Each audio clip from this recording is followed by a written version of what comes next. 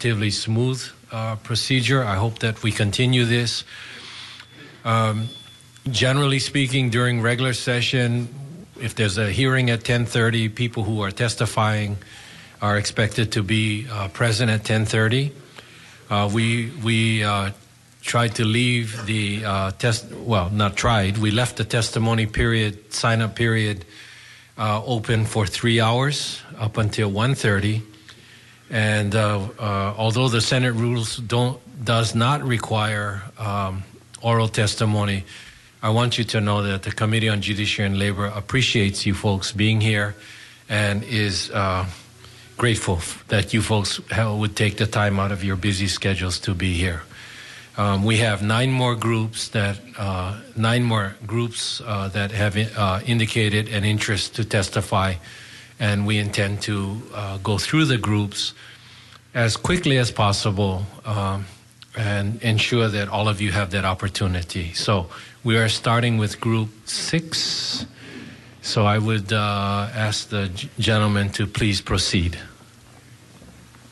My name is Joe Spatola, and I'm in opposition to this bill for a lot of reasons, but primarily because you're lumping the religious organizations in with normal businesses. The religious organizations have a right to express their moral beliefs, and they should have the right to refuse to marry or sanction these homosexual weddings. Whether they make a profit or not should have nothing to do with.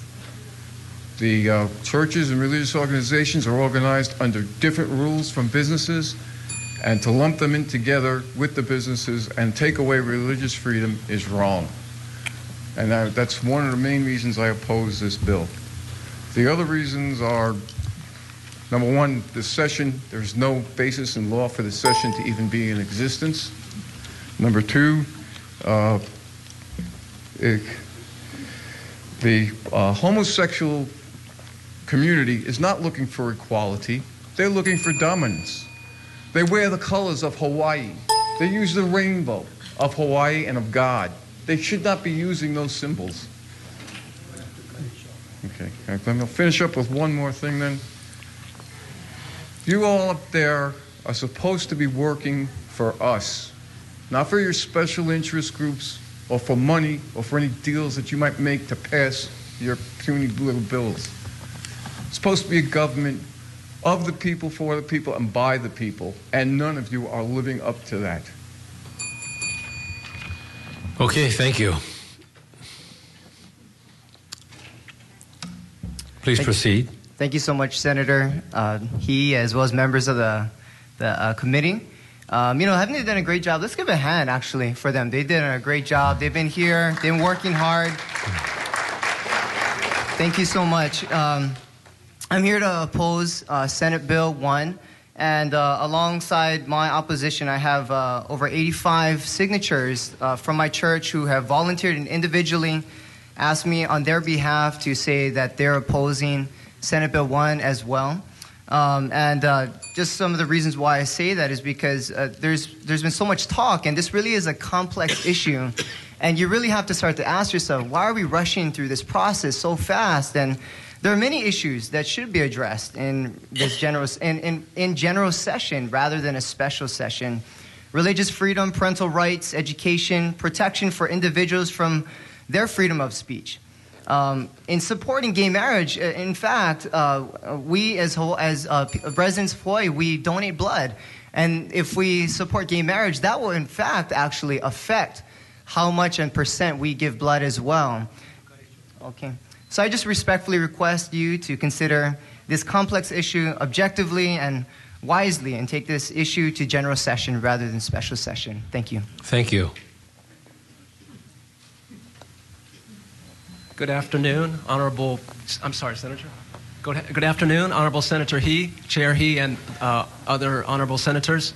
My name is Patrick Rory. I've been a resident in Hawaii for over 25 years, and I have gay friends. I enjoy spending time with them, but I'm strongly opposed to SB1, and I'm strongly urging you, every senator, every House member, to vote no to this bill, and there are a lot of reasons why. First of all, 1 minute per person, 5 or 6 days, that's not enough time to tackle this amazingly incredible, complex issue. Let's take it to a regular session, 60 days to take a good hard look, get it right. But the best option would to put it on the ballot, let the people decide. Second of all, there have been 34 states in our country, and California should have been the 35th. 34 states, 35 states have affirmed that marriage is only between a man and a woman. We as Hawaii residents should go with the overwhelming majority and not with the radical minority. Also, there have been some incredibly negative effects in Massachusetts and in Canada because of same-sex marriage. Okay, our keiki. There's a good chance that our keiki will be exposed. Our curriculum in public schools will be changed. Our keiki will be exposed to these radical books that promote the gay and lesbian lifestyle. If you vote no for anything else, just vote for the protect our keiki. Vote no, and let's put this to a regular session. Thank you very much. Thank you. So what happened? Good afternoon, Senator He and members of the committee. I'm Elaine Funakoshi. I am opposed to SB1. I'm like Jackie Young. I grew up during when the bombs fell upon Pearl Harbor. The difference was she was Chinese, I'm Japanese. Immediately we lost our rights. Some of us were interned and whatever. I'm here to tell you about how we as citizens of the United States abide by federal laws, citizens of the state abide by the rules, laws of Hawaii and the city ordinances. We of the Christian faith believe in God's kingdom laws, and we abide by those laws. And if you would just respect those laws and give us an opportunity to vote on this SB1, we of the kingdom would appreciate it, because God is sovereign and He is holy. Thank you. Thank you.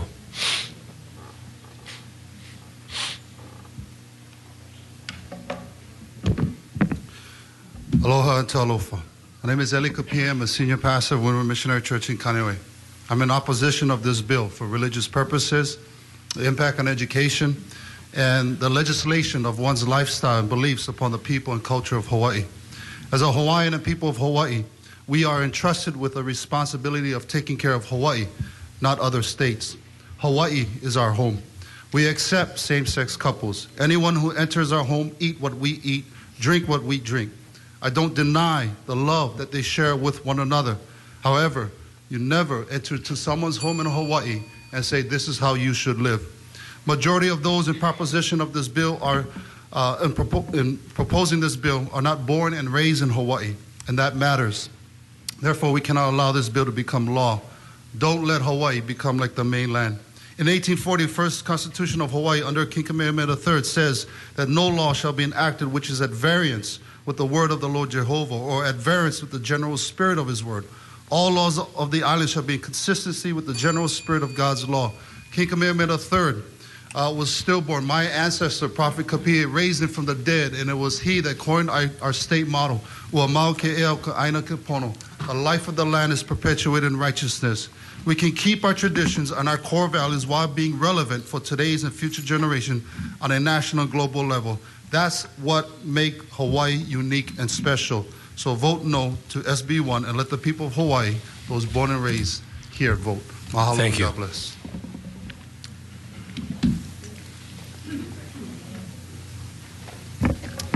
Chairman He, Vice Chair Shimabukuro, and committee members. Thank you for the opportunity to give personal testimony in support of SB1. I'm Dr. Ashley Maynard. I came of age here in Hawaii, and I serve as professor and chair of the Department of Psychology at the University of Hawaii at Manoa. Today, I will focus my remarks on what my profession has to contribute to this discussion. Happy to provide references from peer-reviewed journals, the standard of evidence in science. Here are several things we know. First, being gay is not a choice. Second, there is no evidence whatsoever that being gay is related to one's ability to engage in a stable partnership, including marriage. Third, there is no evidence that being gay is related to one's ability to parent. Fourth, decades of research point to the clear conclusion that a vast array of family types, including those built upon same-sex partnerships, contribute to stable and humane societies. The doomsday scenarios that have been presented are not based in reality, history, or evidence. There is evidence that treating people equally leads to stability in society. Lastly, though this bill doesn't mention education, as an educator, I wanted to comment on sex ed in schools. This is not a how-to course. It is a public health endeavor, and research shows that for a healthy society, it ought to represent everyone. Children in same-sex-headed households deserve to be part of the conversation, as do LGBT kids. Let's include everyone. Please vote yes on SB1. Thank you. Thank you, Professor.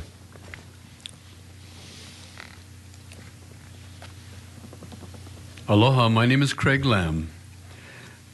I stand in opposition to SB1, which, if made law, will do damage to the bona fide rights extended to me and the church I attend by the First Amendment of the Constitution, particularly the clause which prohibits the making of any law respecting establishment of religion or impeding the free exercise of religion.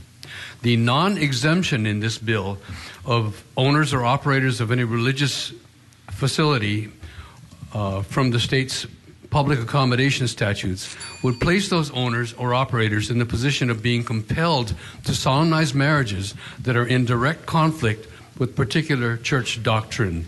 Let not my beloved Hawaii be the first state to attempt to trample upon the constitutional rights of one group while granting what another group seeks through legalization. Please amend Senate Bill 1 to exempt religious facilities from public accommodation statutes in regard to the subject of this bill, or if not possible, within the time constraints of the special legislative session, postpone action on this far-reaching bill until the next regular session of the legislature to give time for due consideration of its impact on religious civil rights. Thank you for receiving my comments and for your dedicated service to the people of Hawaii. Thank you. Good afternoon. I'm Lola Cow from Kaneohe, and I do not support this special session and SB1. Look around you and see how much of the community has come out here today to express our concerns. Why is it being rushed through in such a short time? Time should be given to discuss, debate, and learn more about this bill that will impact our entire society. Marriage between a man and a woman has been the pillar of not only Hawaii, but all of the world's societies for thousands of years, and you want to change it in just a few short days. I also am a retired public school teacher and am very concerned about the negative and detrimental impact it will have on our children in the public schools. The DOE is not prepared with definite guidelines, structure, and materials to be taught. Give us time.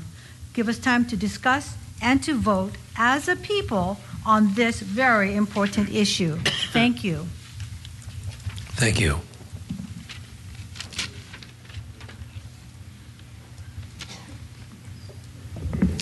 Good afternoon, Senator He and members of the committee.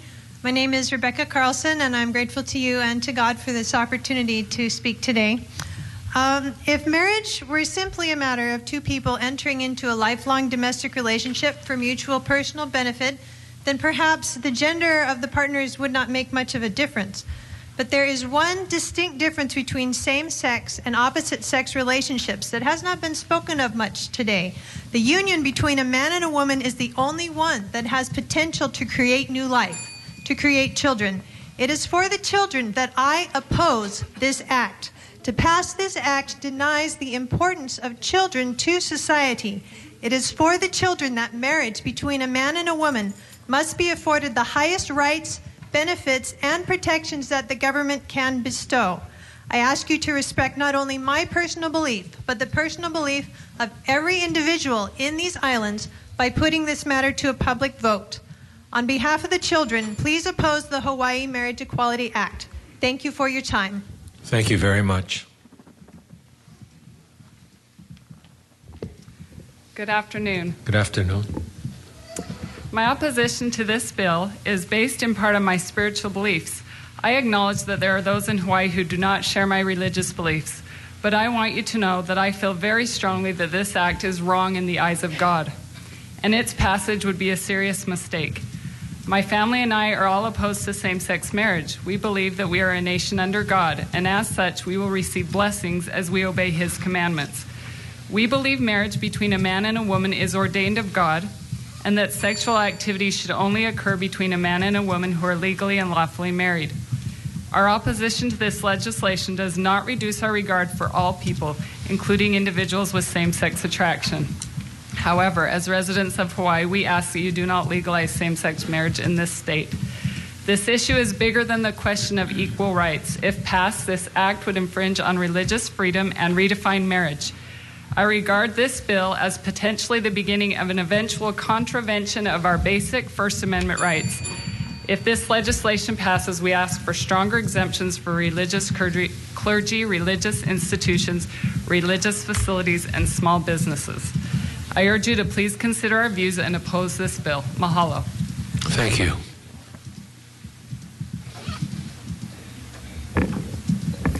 David Chun from McCully. There are 4 reasons why I oppose same-sex marriage. Hosanna, Victoria, Josiah, and Jeremiah, my 4 young children. 3 years after same-sex marriage was legalized in Massachusetts, federal judges ruled that Massachusetts schools actually had a duty to normalize homosexual relationships to children. For example, 2nd graders at a Massachusetts public school were read a book, King and King, about 2 men who marry with a picture of them kissing. Parents were told that the school had no obligation to notify them nor allow them to opt out. Before this happens here, I beg you to first stop and think about our keiki. At an age where their minds are so pliable, where they soak up words and ideas like a sponge, is that the kind of teaching that you want influencing your own child or grandchild? As we move toward a vote, I ask just one thing. Please remember Hosanna, Victoria, Josiah, and Jeremiah. Please remember our keiki, whom we are experimenting with if we redefine the basic institution of marriage in Hawaii. Please vote no on this bill. Mahalo ke akua. Thank you.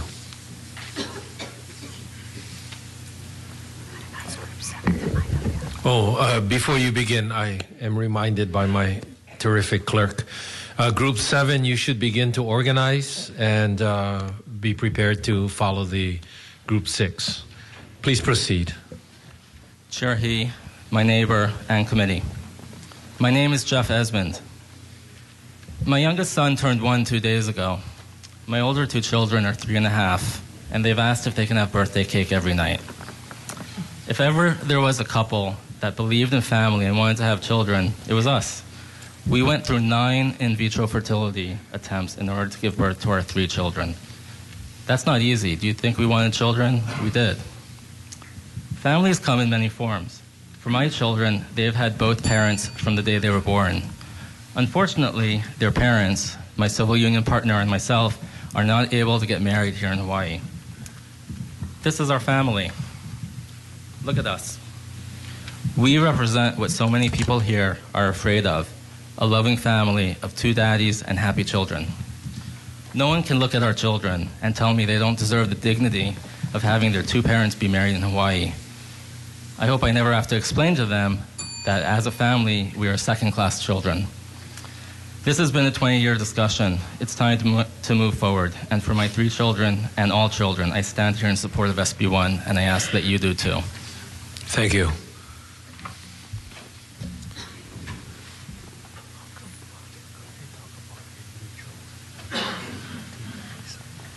I am Charles Hill, and I support marriage equality. A week ago, I saw 2 sign waivers with the message, "Give the people a voice." And I was caught at the traffic light across from one of them, so I did something unexpected. I spoke my mind. Sir, no good change has come for any minority in history when the decision was left up to the people. Just then, to my surprise, a young woman passing by chimed in, saying, "Exactly." And as the light changed to green, I testified. My partner and I have been together for 17 years. We pay taxes just like you do. It's beyond religion and must end here as the last prejudice put down. Years ago, a famous comedian commented on the anti-gay fuss about equal marriage rights. She said, "If you do not want gay marriage, don't marry one." For my partner, Frank, and me who do want to marry, make it happen. You can do this. We can live this. We, the people, have a voice. We have a voice in you, our elected officials. Thank you.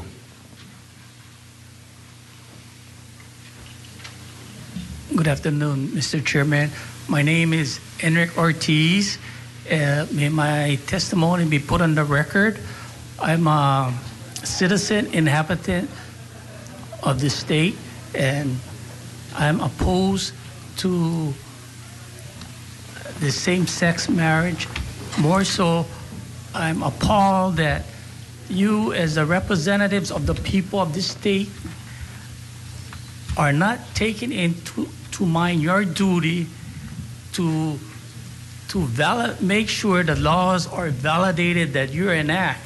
That's why we have this case against Neil Abercrombie. And this shouldn't be happening because it presents an adverse effect to that case. But it's your duty to make sure that all laws are passed and it's valid, not done arbitrarily. Thank you. Thank you.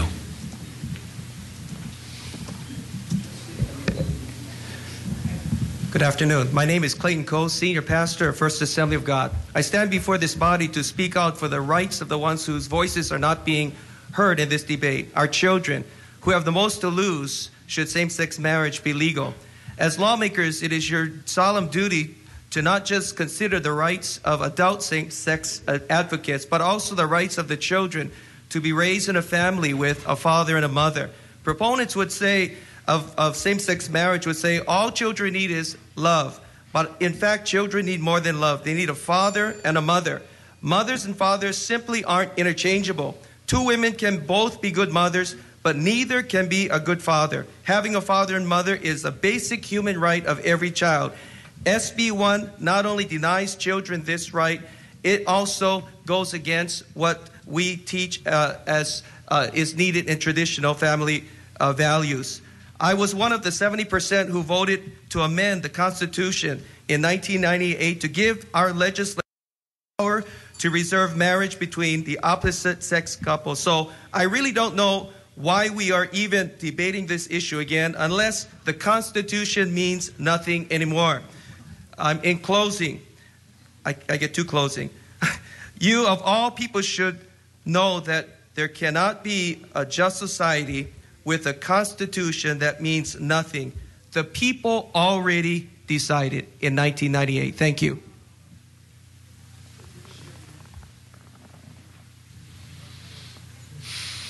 My name is Wes Yamada.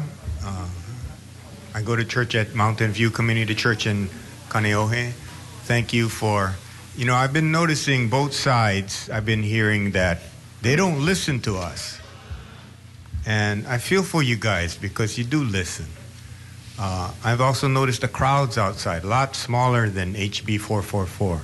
I am in opposition to same-sex marriage, but you've heard all the other stuff. I just want to say the process is what is getting me. Governor Abercrombie said that he's doing this to give more time, just one session without all the bills. How can you give more time to something important as this in only 5 days versus a regular session, which is less than 2 months away?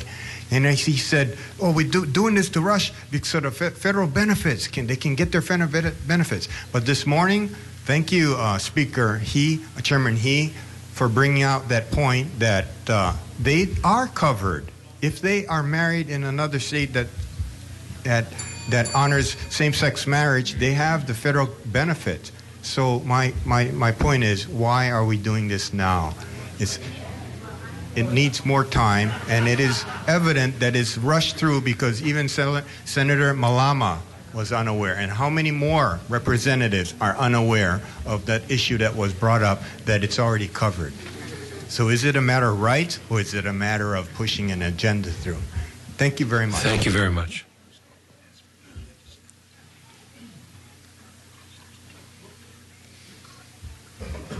Respected members of this committee, my name is Chuck Huxell. I speak in support of SB1. I'm in a wonderful marriage with a wonderful woman. The loving relationship my wife and I enjoy is a precious source of happiness and security in our lives. We are committed to each other, and our commitment has been recognized and celebrated by our friends and family. Our commitment is also recognized by the civil law of the larger community surrounding and including us, and it is guarded by that law. So now I have to ask the question, why are the commitments of my gay and lesbian friends, who are also in loving relationships, not accorded the same recognition and security, the protection and the equal rights under law that my community grants to me and my life partner? I hear the opponents of SB1 say that this bill, granting equal rights to my friends, if passed and enacted into state law, would threaten our marriage. I believe not. On the contrary, the clear assurance of justice for all persons in committed and loving relationships will enhance the joy of our marriage. It will strengthen our ties to our larger community, and we will rejoice in the reality that our community is truly just to all of its members. I therefore hope you will pass SB1 out of committee with the recommendation that it be passed by the Senate, and I'm hopeful that the bill will be passed by the legislature and that as it becomes law, thereby the right of marriage will be extended to all eligible citizens of Hawaii. Thank you. Thank you.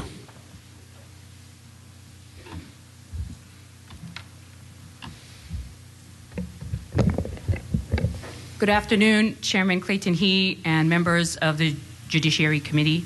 Many of you know me. My name is Tambra Young. I have been advocating for this since 2009, the Civil Unions Movement. And this truly is about families and children. My daughter, who was 9 at the time, did not testify during those hearings, but she is here today to represent the children who this is going to affect. Let me assure you that the effects on children, especially mine, will be positive. I can tell you all about the rights that we need and all of those things, but many have eloquently talked about that. So I'm here this time to talk about why it's important that children are allowed to learn about this. And if they're going to teach it in the schools, then that is what we need to do. We need to teach them about diversity, about acceptance, and about honoring all families and the makeup of every family. Okay. Thank you, Tambra. I'm going to just stand here.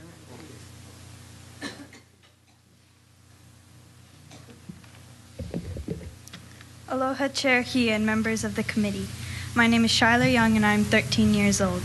My parents are Tambra and Suzanne Young. My moms have been together for 32 years. They weren't granted the same benefits that are given to straight married couples. Our family has had to pay an extra $1,500 to the government this year. If you multiply that by the 4 years that I've been here fighting with my moms, that's $6,000. So what if their kids will have to learn and accept it in schools? Families like mine are already in our schools. How does our family's happiness and love affect those who are against us? By allowing my moms to be married in Hawaii, it will only give them what every other straight married couple has. Many of the people against marriage equality will say and believe that I will be weird, but they don't know that. They don't know me. I'm a member of the National Honor Society. I have a 4.0 GPA, and my first film was in the Hawaii Film International Festival. And so I ask you to support families like mine and to vote to pass marriage equality bill. Thank you. Thank you. Can I ask you a question, please? I may have missed it, but you referred to money that your parents being assessed that otherwise they would not be assessed. Can you explain that? Well, with them not being able to be married, they have to pay an extra $1,500. But with allowing them to do this, they will be able to save $1,500 each year. And that is for what purpose? And if you want your mother to answer, that'd be fine. It's up to you. That was based on the pre-tax savings that was afforded that was not afforded to Suzanne in order to claim my medical coverage benefits. Yes, with the fall of DOMA, that is now affording us those rights because we did go to Massachusetts and get married. For us, we will. But for the past, what she's talking about also is the past years that we couldn't. We didn't get that. Currently, I think which wasn't clear is, yes, our families can go to another state. We can fly away and go and get married, and then come back home and receive some of the federal benefits that is going to be afforded us. But it's not all. And the big one, I think somebody also talked about, was Social Security. Those things wouldn't be afforded to us. This idea that we can just go to another state, What other couple, what other other couples have to do that? There is a burden. Many of us can't go fly away. Luckily, we were able to, but there's a lot of other families within the community that can't afford that, to do that. So there is a burden. Tamri, is Social Security the big ticket item in your I think currently that's one of those that hasn't been resolved yet. And I couldn't name off all of them, but that is a big one. And for those people who are of opposite sex couples that are married, I don't know if they realize how many of them can talk about every benefit that they received. Yeah, but I'm sure all of them understand that if one of them should die, that Social Security would help their families continue to live and survive. If Suzanne were to die, and Suzanne is the primary, stakeholder or money who supports us, if she were to die, we would be at a loss. Shyla would be at a loss. We would be at a loss to survive and do the things we need to support our families. That's why when we talk about it's about families and supporting families, those are the things we're looking about. We can, and I'm not the legal person or the taxation person who can talk about those individual things, but I can tell you that on a level of family, this is what children see.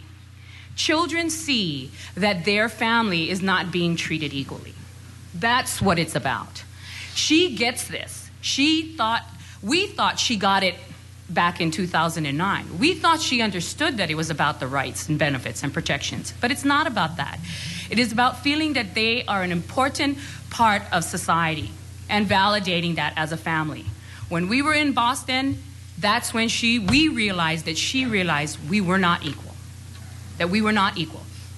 Okay? So whether all the people that want to speak up for families, please let me tell you, we are the family. We are in your schools. She is in your children, with your children in schools, learning about all the things that maybe we wouldn't want her to learn about. But that's a part of growing, and that's a part of diversity, and that is a part of, learning about other people. It's not just about your belief. I respect your belief in your church to believe that it's between one man and one woman, but thank you. Okay, Tamri, thank you. Indulge a little bit. Senator Ihara has a follow-up. So are you saying that if you did not get married in Massachusetts, and if you were not married today, and if the bill was not passed, then you would have to pay $1,500 more this year? We would have to, yes, that's estimated on pre-tax savings. Suzanne would have to pay $1,600 more. That's not to mention what her company has to pay more. Right. Okay, right. So there's a lot of things that aren't. But luckily, we are married. We are married in Massachusetts, and we went there. But for those that are not married, only hold a civil union, be clear that they are being affected. Okay. Financially. Yeah. Okay. Senator Gabbard has a question. Talk to us, Tamri. Okay. Tamri, you mentioned about teaching kids in the schools that it's perfectly fine, but one of the concerns that we've heard repeatedly here and in other venues is that people who pay taxpayer dollars to fund the public schools, they're concerned that they don't want their kids taught that homosexuality is normal. Mm-hmm. And yet when you legalize same-sex marriage, the state is coming in and saying, this is a good thing, it's on an equal basis as heterosexual marriage. So how do you respond to those folks who say, hey, I don't want my kid taught that? Well, they have a different set of values. I mean, I understand your set of values. Their values are different. Right. How do you do that so that you respect their personally held religious and spiritual values? Well, I would hope that what they would want their children to learn is to respect people. And if that takes our education system, takes them to make that happen in the best and appropriate way, then I would say that we have to do that. I am upset that teachers would stand here and actually promote the idea of discrimination.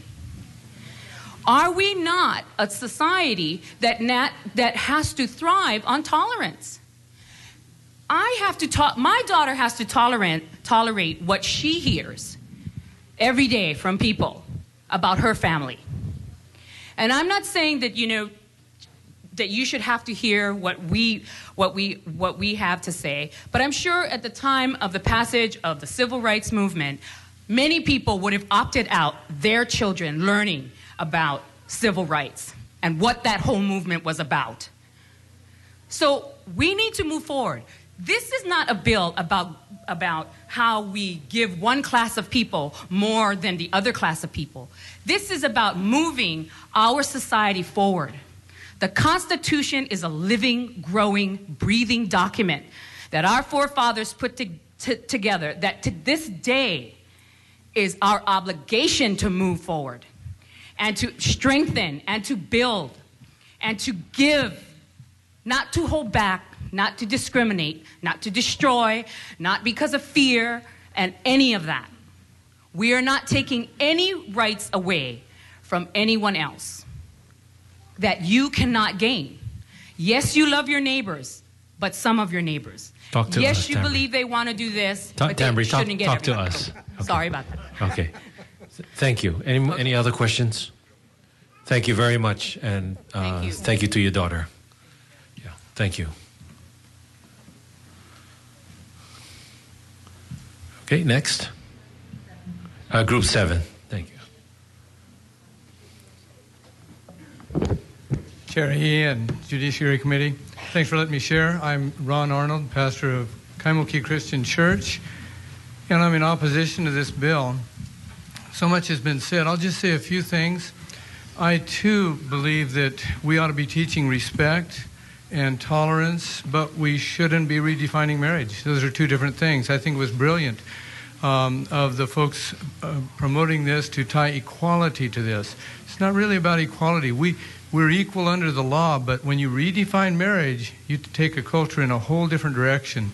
Certainly than I think our founding fathers and mothers had in mind. It'd be inconceivable of them to consider this. There are peoples in our culture that can't marry, and for good reason. Cousins, first cousins, what have you.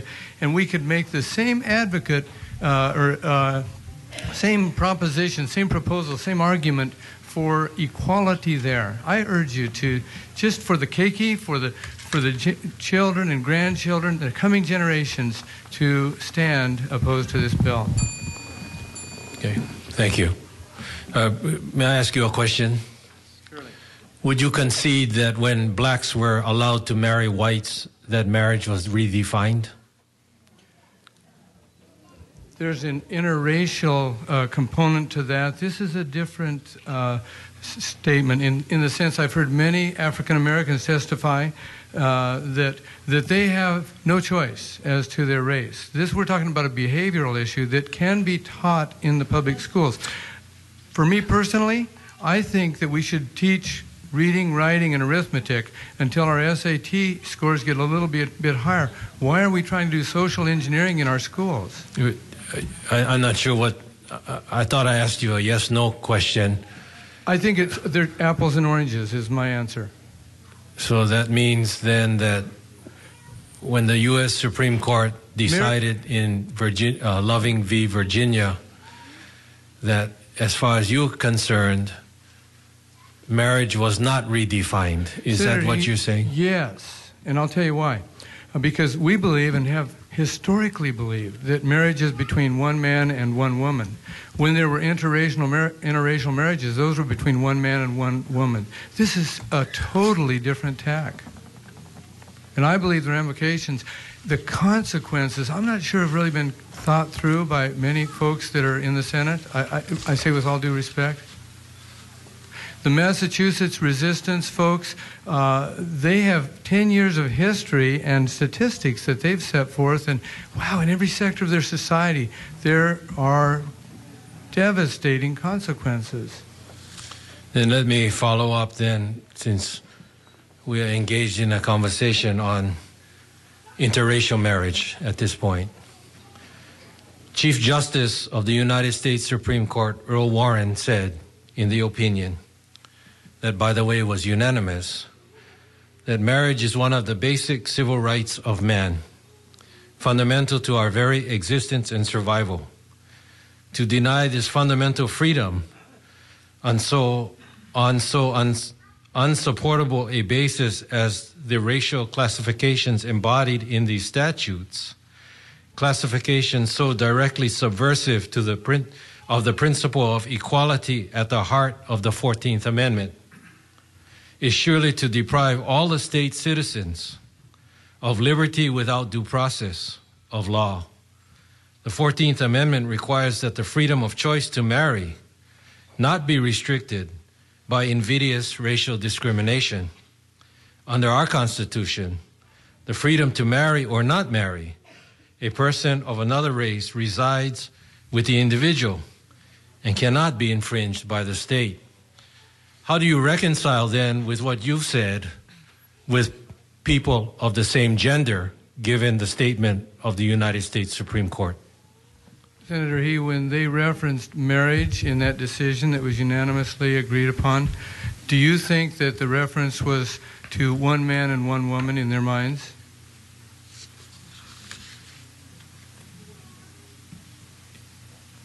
The basis of the case was a black woman who married a white man. So we're talking a woman and a man. That's what they understood, right? Yes. That's what they were talking about.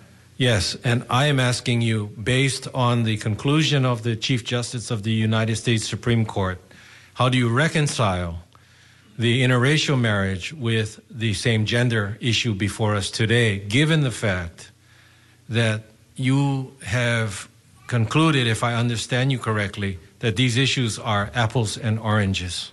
Quite easily, because when they made that decision, they were saying that there is equality interracially for a man and a woman to marry, as had been historically the case. They had no reference to same-sex unions, and that's why they're apples and oranges. We've agreed that we were going to restrain ourselves, and it's been a terrific day up to this point. And I appreciate it, Senator He. I'm not trying to argue with you. No, and I'm not. I want you to know that I appreciate your responses, because this is the debate that people have suggested is being denied. I think it's fallacious. So let me then follow up with a question. That if you believe that Chief Justice Earl Warren was talking about a man and a woman, and the reconciliation cannot be done, how then do you conclude with the unanimous decision of the United States Supreme Court in June of this year, which found that the Defense of Marriage Act of Section 3 unconstitutional because of the fact that it denied same-gender married couples in states a separate classification from opposite gender married couples? I don't deny that many in our culture have changed their opinions, that opinions have evolved in those areas, but I hope you can appreciate that many of us who've stood on traditional grounds that have been there for centuries, thousands of years, haven't changed our opinion on those things. The governor said that that he has not evolved on this issue, but the issue has evolved. And yet a year ago, he told a group of us that he believed that marriage was for one man and one woman. Just shortly after that, he came out for civil unions, and now he's for gay marriage. And I say, I don't understand that kind of rationale. That seems like he's evolving on the issue, not the issue evolving, as it has. But some of us have stood on traditional ground, and I think, here's one thing I will say. I would appreciate if you would respond to the question. I attempted to. Was I close? It wasn't about the governor's views and the evolution that he's, or epiphany that he has evidently experienced. I think it's relevant, though, Senator. Let me ask you. I'm trying to stick to a yes/no kind of dialogue with you. Very good. Do you believe that in the Loving case, the Supreme Court of the United States was in error? Yes or no? Do you believe that the United States Supreme Court ruling on the Defense of Marriage Act was in error? Yes or no? And maybe we can keep it like that. Could you repeat the first one about the Loving Act? I'd like to hear that one again, please. Your first question there? Well, based on the discussion, and I'm not sure if we should continue the discussion, but based on the discussion we've had heretofore, I asked you about the Loving case, and I recited to you verbatim. See, I'm not an attorney. Wait, you got to let me finish. Okay. And I don't, I'm sorry. you're not an attorney and neither am I. Okay. And that's a good thing. Okay? So I'm not apologizing for that. Yeah, okay. And neither am I. Okay. Okay, so we at least have found common ground. Okay. I simply asked you Yes. how you reconcile what you said with the remarks of Chief Justice Earl Warren in the case Loving v. Virginia, which at its heart was about the redefinition of marriage from white people to a black woman and a white man. Right. And it had to do with an appeal before the Federal Appeals Court, which said, God made people of different colors on different continents specifically to keep people separate and apart. The Supreme Court overruled the Federal Court of Appeals. And that's what the Chief Judge of the Federal Court of Appeals said. So I'm asking you, based on what I read to you, how you reconcile the redefinition of marriage in the Warren remarks and the remarks of the United States Supreme Court in June of 2013, which concluded that same-gender married couples were at a different basis from heterosexual married couples, that there was a two-tier system in the United States. Senator He, I think we can agree that that court in the civil rights era understood marriage was between a man and a woman. That's what they understood. How do I reconcile that with the new Supreme Court decision? I think they have to reconcile their changing understanding and imposing that on the people, as you folks would have to. It's a different thing. It's going in a totally different direction. Thank you. Thank you.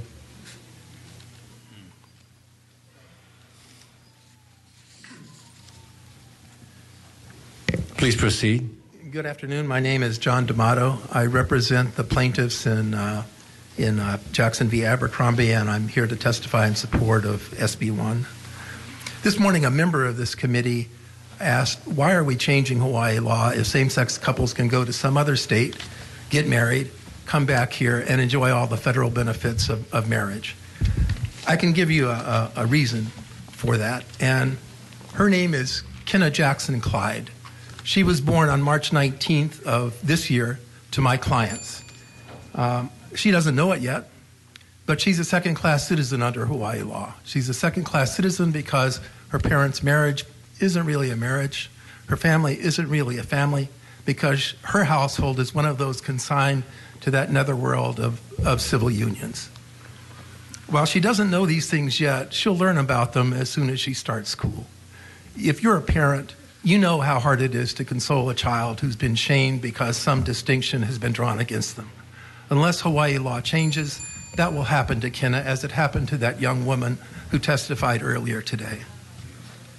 When you vote on SB1, I ask you to think of Kenna, think of that young woman, and make their lives better.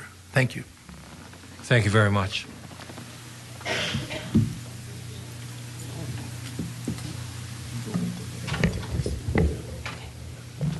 I've been here since this morning, and I don't see that equal rights is the issue at hand today. What I do see is a group of citizens wanting federal benefits.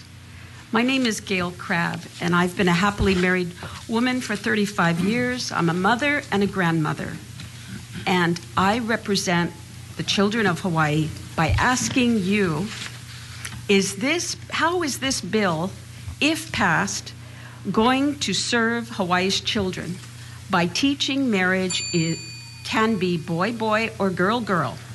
Or are we going to teach that life is sacred and can only be created by a unity of a man and a woman, and so is marriage? In Canada, parents have lost their rights, for all government schools must teach homosexual behavior to 6-year-olds. Hawaii's families have rights that need your protection. It's in your hands. I plead with you to please vote no for this bill. Thank you. Thank you very much.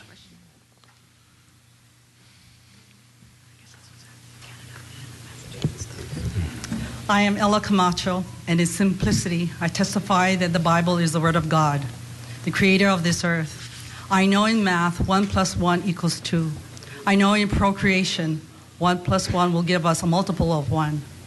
And I believe those things. I know that in the same-sex gender, that it'll give us a 0, the death of the human factor.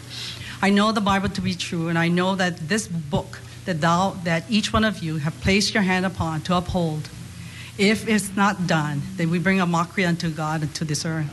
However, I know that his doctrine and his principle will go forth unscathed from time until when it comes again. Thank you. Okay, next. Hi, Dante. Hello, my chair, members of the Senate committee. My name is Dante Carpenter. I'm the chairman of the Democratic Party of Hawaii, comprised of some 60,000 members, more or less. I speak in strong support of SB1 relating to equal rights. Democratic Party of Hawaii has long supported the cause of equality for our brothers and sisters of the LGBT community, first in pursuit of civil unions and now for marriage equality. At our state convention 2012, the collective delegation, including representatives from every district on every island, voted to reaffirm that support by passing a resolution support for marriage equality whose action items read as follows.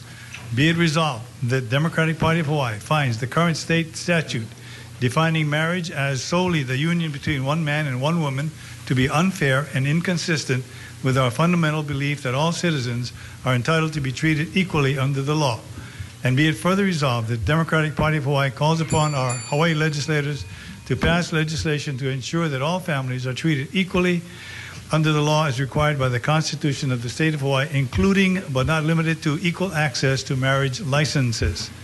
The Democratic Party believes that this is the defining civil rights issue of our time.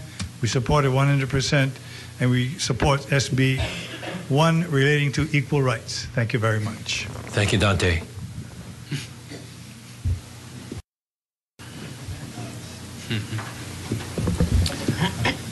Aloha, Chair He and Vice Chair Shimabukuro and committee members. I am speaking here today in my own capacity. My name is Kaleo Gagne. I am a Christian gay man and also a concerned citizen. I was married May 24th, 2008 to my husband Greg Feast under the eyes of my church, which is Church of the Crossroads. We are a married man. I have heard from the opposition to SB1 that the LGBT community is continually seeking the acceptance. I'm here telling you today as a gay man, I am not looking for your acceptance. What I am looking for is to be treated equally under the United States Constitution.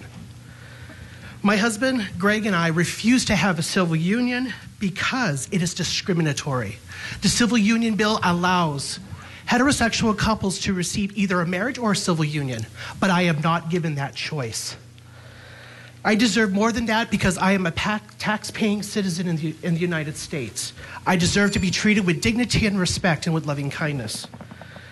Please pass SB 1 so that I can be treated equally and fairly under the U.S. Constitution. My husband, Greg, and I should not have to leave the state of Hawaii to be able to get married and leave my home where I've been here for 15 years. Mahalo. Thank you very much.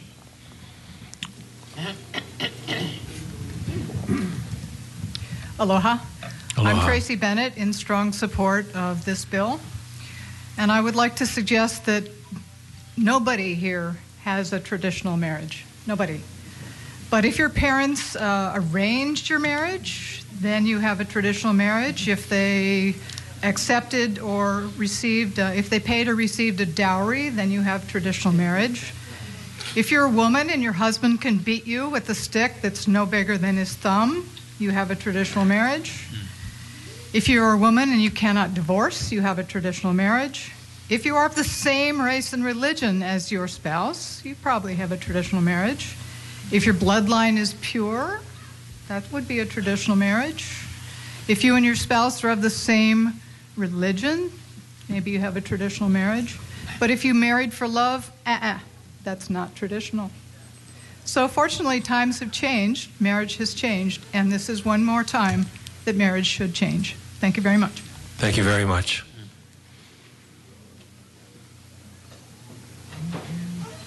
Mahalo, Senator He and committee members. I'm thankful that I have the opportunity to speak on my behalf and on my behalf of my husband and my 3 daughters. My name is Sharon Martin, and I stand in opposition to SB1. My family and I stand in truth of God's word and his definition of marriage between one man and one woman.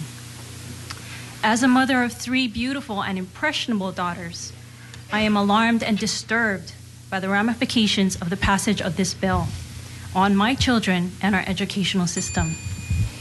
I can look to Massachusetts, where this has gone on for 10 years, and I have information here with regard to 2 families, the Parkers and the Worthlands, that had filed federal civil lawsuits to force the schools to notify parents and allow them to opt their elementary school children when homosexual-related subjects were taught. The federal judge dismissed the case. The appeals judge later upheld the first judge rulings that because same-sex marriage is legal in Massachusetts, the school actually had a duty to normalize homosexual relationships to children, and schools had no obligation to notify parents or let them opt out their children. This is very disturbing to me. I understand that this bill is about marriage equality, but to let this go and pass, the ramifications of it are so destructive.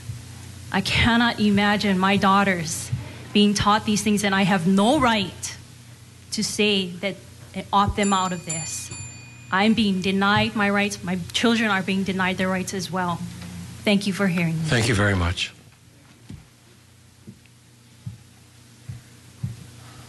Good afternoon, Senator He and the committee. Thank you very much for your listening ear today. My name is Joanne Wazinski. I'm a resident of Hawaii, a registered voter. I've been voting for a lot of years, and I take that vote very seriously. And more serious than that, the Word of God says to pray for those in authority over us. No matter who gets in, that's my responsibility, and I take that serious. The bottom line here is God's unconditional love for each one of us, and that's the example I tried to follow today. I do oppose same-sex marriage. I had been married for 40 years, a widow, and I just say thank you today. And I really ask you to really consider your decision. Thank you, and God bless you, and thank you for all that you've done for our state. God bless. Thank you. Can I ask you a question, please? Thank you for your testimony. We've heard a lot of testimony in line with the genre of your comments. And I've been wondering this, and I thought, well, I want to ask this of someone who is well-spoken, kind, and considerate. So it's within that context that I want to ask you this question. And I don't want to offend you when I ask this question. So I want to be clear about that. We have received, I should speak for myself, I have received comments and testimony from Christians who disagree with your position, who have invoked their God. This would include Calvinists, Episcopalians, Methodists, and people of the Buddhist faith as well. How is it in your mind that legislators are to evaluate or reconcile Christians for whom they testify on the word of their God, but whose words are diametrically opposite of each other's words? Can you help us in that regard? Can I answer from my heart? I don't know if I can answer that correctly, but not even as a Christian. In my personal life, when I was married, my husband was one of 9 kids. 2 of them made the choice to be gay. And in that day, that wasn't even a thing to be talked about, but my mother-in-law trusted me more than anyone to tell me that issue. And the bottom line still is not about my religion, about unconditional love, whether it's God's love or whosoever love. So I don't know how to really correctly answer your question. Thank you. That's an answer. And your answer is similar to my answer. So thank you very much. God bless you.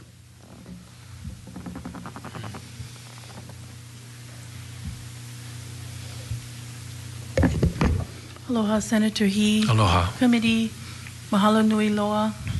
My name is Tracy Ann Kapua Hau. I'm from the island of Molokai. I'm a mother of 4, a grandmother of 5. And I came here today because this is an important issue. I took time off of work to come here because we're talking about the lives of our children. Whether they have gay parents or straight parents, we're talking about our kids.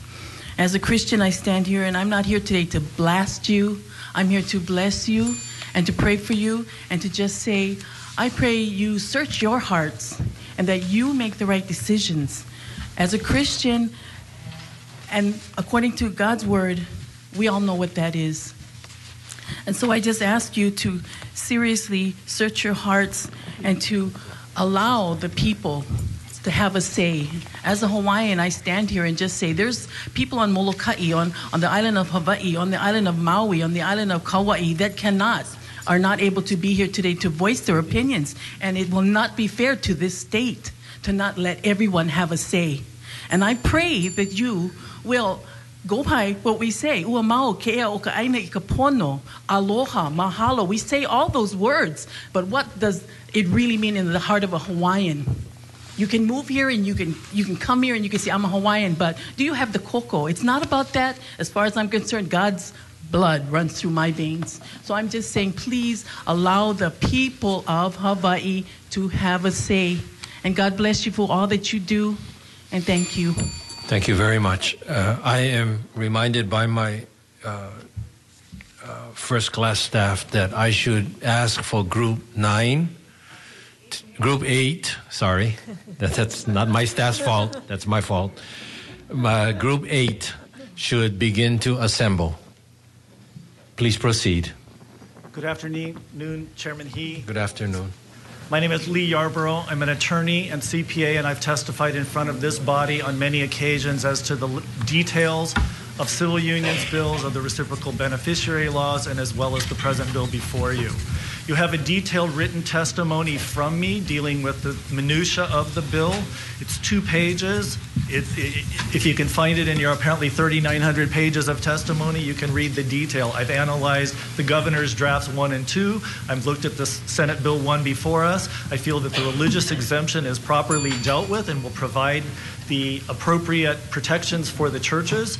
I think that I've defined in my testimony, my written testimony, the rights and benefits that will be denied the people of Hawaii by not passing this bill at this point. And I know there was a lot of confusion generated this morning. I have served on many committees and spoken to many people since June 28th, and I will tell you there's a lot of confusion. There are 3 rights and benefits to be afforded married couples who are married in another place. 3 out of 1,200 plus in the United States.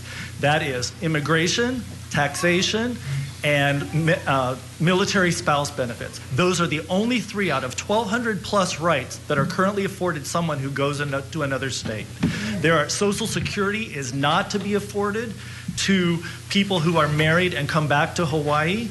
In the similar, veterans benefits are not to be afforded. So I know there was some confusion this morning, but people are saying this, you can go to another state and you can get married.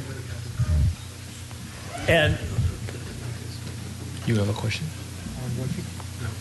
Okay, Senator Ihara. Thank you, Mr. Yarborough. Can you provide that in writing? So you have an expertise in this area, and you may know more than some of our state attorneys. And if you could outline the statutes maybe that do apply, and those that don't apply, to the extent that you have that information. Well, as I said, Senator Ihara, in my written testimony that I've already provided, I'll speak to the 1,200 rights and benefits, but specifically taxation and immigration rights and Military spousal benefits are the only 3 out of 1,200 plus rights that are being afforded.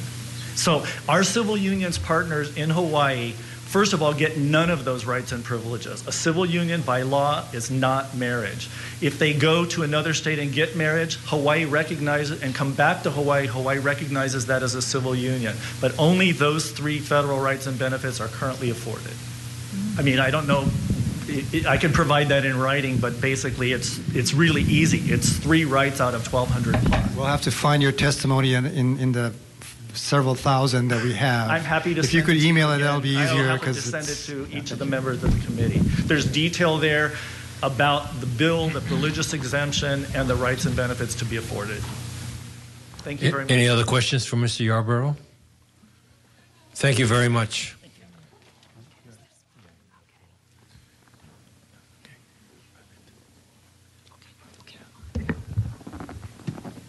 My name is...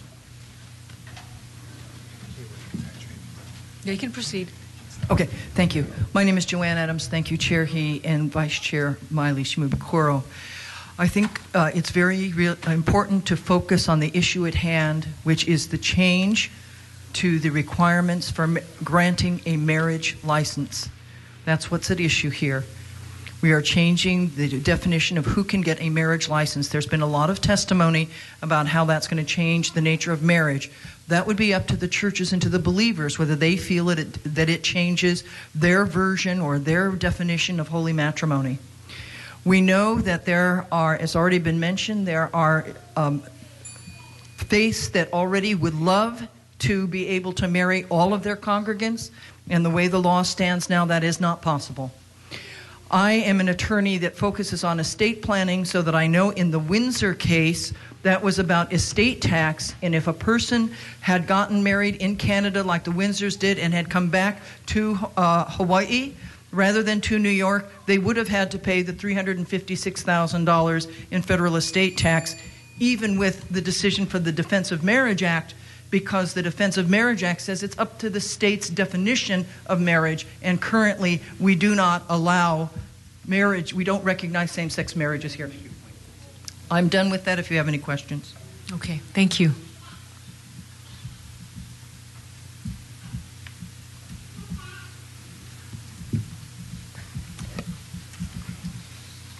I'll proceed. My name is Sue Felix, and Vice Chair and Senators, I stand in opposition of this bill. Hawaii and Hawaii's Supreme Court and the United States Supreme Court have both declared that same-sex couples do not have a civil right to marry. Excuse me. So, rejecting Senate Bill 1 would not be a matter of unjust discrimination. Marriage is between one man and one woman. The government rightly discriminates against sibling marriage, parent-child marriages. It has been the norm since antiquity that opposite gender couples marry. Gender does matter. It is the norm. This bill promotes a new lifestyle that will be taught to our children as morally right. We do not want our children to be taught that homosexual behaviors are okay in marriage. We do not want them to be taught against their parents' values, against their parents' authority, that this kind of marriage is okay. This bill, the very word liability, tells us demonstrates to us the coercive intent of this legislation. I ask you to vote no and to allow the people of Hawaii to vote on this issue. Thank you. Thank you.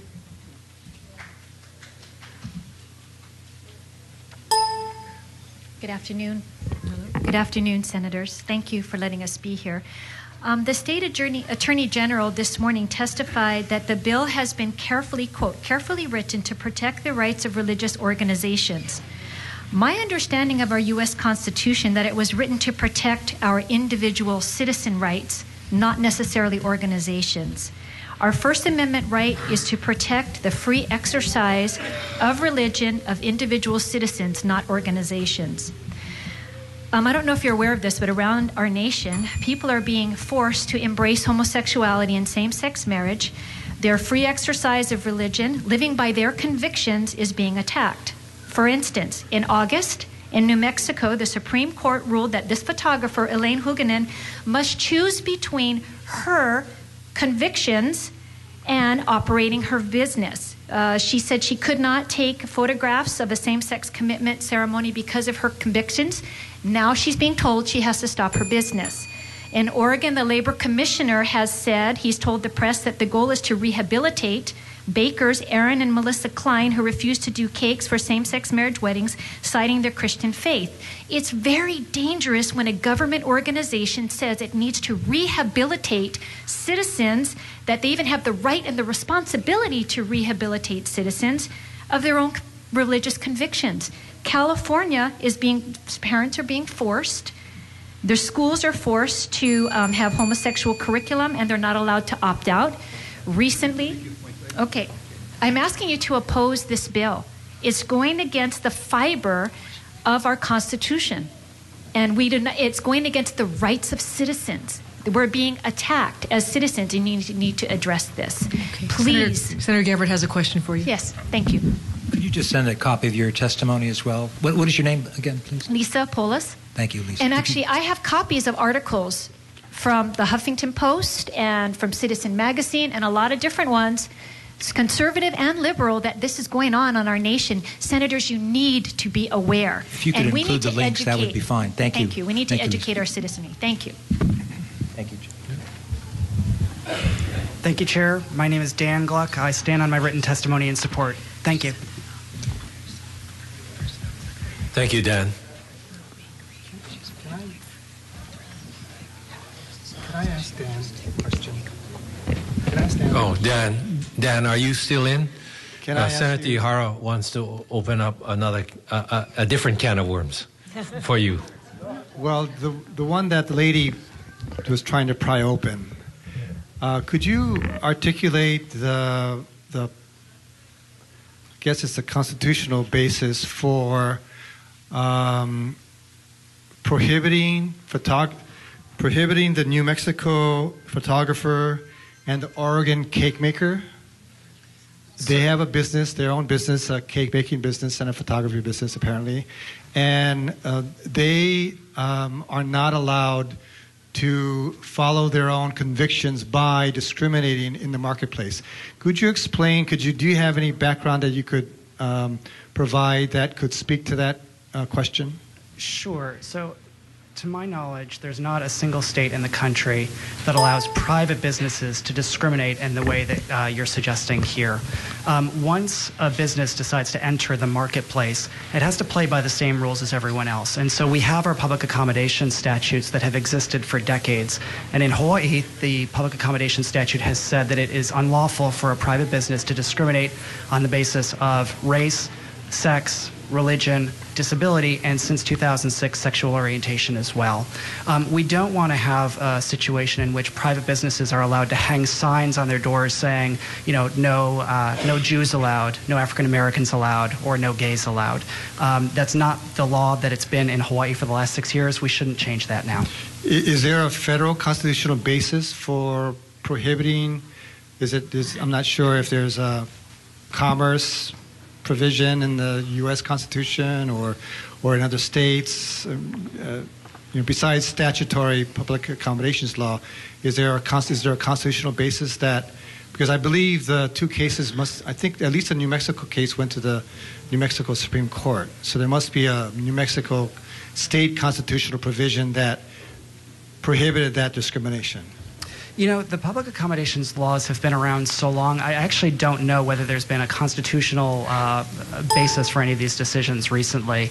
I do know that, under the Commerce Clause, obviously, Congress has the authority to pass the Civil Rights Act of 1964, and obviously this legislature has the authority to pass the public accommodations law, too. So you're saying that the Commerce Clause authorized Congress to establish the Civil Rights Act of 1964, Is that right? And under that act, under the congressional action pursuant to the U.S. constitutional commerce provision, Congress is authorized to establish standards for non-discrimination in the marketplace. Am I following you? I think that's right, Senator. I'm sorry I'm sorry if I don't have sort of a more specific answer for you, but there may be other constitutional bases for Congress's authority as well. There may be something under the Equal Protection Clause. If you find anything, because I think we, should try to address the concerns being raised. Certainly. Thank you. Thank you, Senator. Dan, we have Senator Shimabukuro has a question for you. Sure. Hi. I don't know if you've been able to look at some of the conscience clauses that some other states have put into their marriage equality statutes, but I'm just wondering if any states have tried to accommodate these business owners, if there could be some way that maybe they could refer people to other bakeries or other photographers that are, that do accept those kinds of clients, or I don't know, has that been done elsewhere? My understanding is no, that you don't allow private businesses to discriminate. Again, once you're entering the marketplace, you are then making a conscious choice to say, I am open to the general public along the same lines as, I'm sorry, thank you very much. Once you are making the decision to enter the marketplace, you are consciously deciding that you will play by the same rules as everyone else. And Hawaii, again, for decades has had these rules wherein you cannot discriminate on these protected categories. And sexual orientation and gender identity were added in 2006. Okay, thank you. Thank you, Senator. Yeah, and isn't that at the heart of the complaint brought by a lesbian couple against the B&B, that discrimination in Hawaii Kai, the discrimination was based on sexual orientation and not, the unit was already rented, sorry, I cannot rent to you, but rather because the woman specifically said that she doesn't rent to lesbians and does not want two women in the same bed. That's the example that comes to mind, and the only example where the courts found, the courts found on summary judgment for the plaintiffs. Isn't that accurate? That's my understanding of the case, Chair. And regardless of what the legislature does with the marriage bill, that case will continue along the same lines. That's already the law. Right. And isn't that totally unrelated to, as far as I'm concerned, as I understand, that is totally unrelated because that's a basis of sexual orientation by a private actor as opposed to same-gender marriage. That's correct. Would you agree with that? Yes. Okay. Thank you. Thank you, Chair. Okay. We'll proceed. Thank you, Dan. Thank you.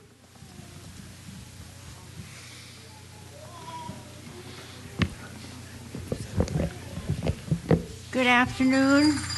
I'd like Good afternoon. Okay. Forgive me, this is the first time I've ever testified, so if I'm nervous, forgive me. We forgive you already. You forgive us too. We sure have. My name is Beatrice Piliwali. This is my husband, George Piliwali. We have been married for 52 years, going on 53 this coming February. And I believe in the traditional marriage that God has put us under. I have to read this to you. The real threat of the homosexuality has been hidden under a mask of equal rights, constitutional rights, employment opportunities, home ownership, and adoption of the heterosexual children by the homosexuals so that they can convert the homosexual population with the ultimate goal of the domination of the heterosexual world as a whole. This to me is that impossible? I do not count on that. I am willing to bet that those in Sodom gave consideration to the same conclusions before they were enfolded into the deadly sin of homosexuality. I am totally against the homosexual marriage. We have been married for 53 years. I believe in the traditional marriage between man and woman. God set that up before anybody here was even born. And we need to take that into consideration. Otherwise, we will pay big time. Thank you. Thank you. Well, she talks a lot, right? Actually, this is her first time. Anyway, I'm George Piliwali. I'm just going to go right to the meat. Homosexuals claim the rainbow as theirs, when actually it's a covenant between God and Noah, a heterosexual. Homosexuals changed their title to a perverted homosexual lifestyle. Bigot, a person who is utterly intolerant. Homosexuals are bigots for the evils of homosexuality. Heterosexuals are bigots also, but in Jesus' name for righteousness. Tolerant, to have sympathy for. The Word of God in the Bible forbids us from tolerating homosexuality because it is an abomination, period. Now, Jesus is now purging the church presently. Therefore, senators, legislators, your obligation is clear. Do not allow the shameful unity of homosexuals, but stand on HB and SB 2312 relating to marriage, enacted in 1994 that is still in force. I have shown you the moral threat homosexuals pose for us, our children and our grandchildren. I have proven homosexuals lied about the rainbow, being bigots and all that, all the things they accuse us of being. I have presented irrevocable evidence that the homosexuals' view of equal rights is a sham, since homosexuals is really interested in the total domination of heterosexuals. Praise the Lord. God bless you. Let everybody praise the Lord. Thank you. Thank you. Testing. Hello? Okay. Dear Honorable Chair, He, and members of the Committee on Judiciary and Labor, my name is Jansen and I oppose Senate Bill 1. I would like to start by saying something my pastor said. I love the gay community. Jesus died for them the same way He died for all of us. Hearing this reminded me of my years living back in the San Francisco Bay, the gay Jerusalem of the world. Living there and having been cultured to what being a gay man means in the 21st century, I should be ecstatic that our state is coming closer to same-sex marriage. However, with this preconceived euphoria is the awkward truth that many gays don't support same-sex marriage. You see, gays like me have been thrown into a new wave of conformity, and as a result, an ironic taboo has originated. For someone of my sexual orientation to be against gay marriage makes it seem like I'm burning the gay flag my community fought for. But it is with a heart and love and compassion that I oppose SB1. An issue of this magnitude should not be decided with a special session. I agree. I share all this as a means of finally coming out of the closet, not as a gay man, but someone who understands his values. So therefore, why don't you let all of us decide together? Thank you. Thank you.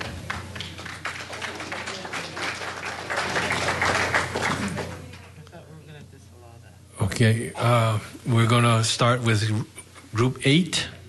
And then just a reminder, as a matter of housekeeping, if you have cell phones, they should be on vibrate. And we appreciate that. And we also appreciate that the orderly fashion, just a friendly reminder if we could withhold applause or any other noise distractions, that would be helpful. And I think in the best interest of the proceeding. So if the young lady would proceed, we are prepared to accept your testimony at this time. Thank you. Thank you for hearing. I'm amazed at our system that I can speak. I believe the words, I am opposed to SB1.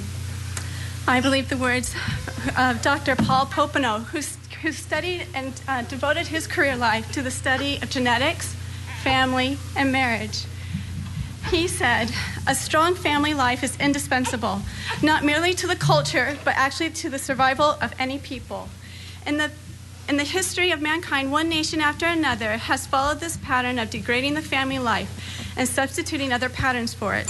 And they have disappeared. For the well-being of the community, for the very existence of the nation, one of the first questions asked about any proposed change in culture should be, will it strengthen the family? The established religion I am a part of made a worldwide declaration in 1995 stating, we, the First Presidency of the Church of Jesus Christ of Latter-day Saints, solemnly proclaim that marriage between a man and a woman is ordained of God, and that the family is central to the Creator's plan for the eternal destiny of His children. The first commandment that God gave to Adam and Eve pertained to their potential for parenthood as husband and wife. We further declare that God has commanded that the sacred powers of procreation are to be employed only between a man and a woman, lawfully wedded as husband and wife. Okay, so this is what I believe. This is what my established religion believes. But this marriage equality bill directly prohibits the free exercise to follow this belief, especially with the university that's here, that our religion that provides married student housing to. So that, because we'll have to recognize all married couples, but our church does not recognize marriage. Thank you.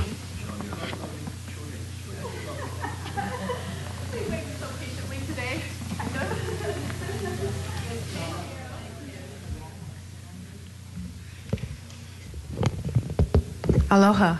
Aloha. My name is Hope Brainerd. I stand before you in the spirit of the office of Elijah. I received this oracle on the 8th of this month, and this is what the Lord has to say.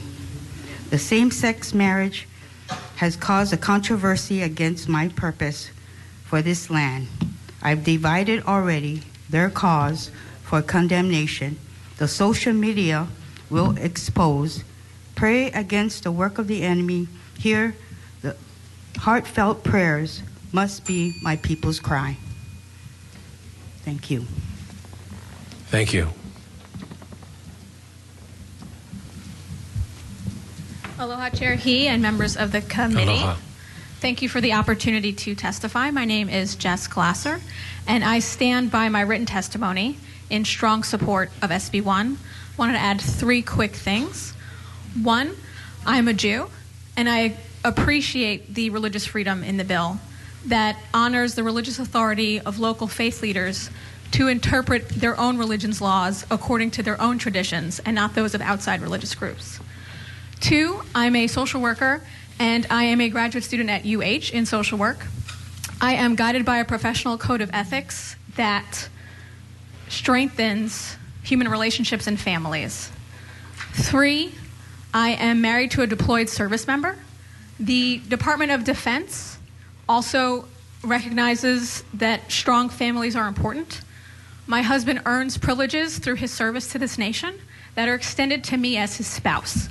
So I get this card here that gives me access to housing and insurance and health care.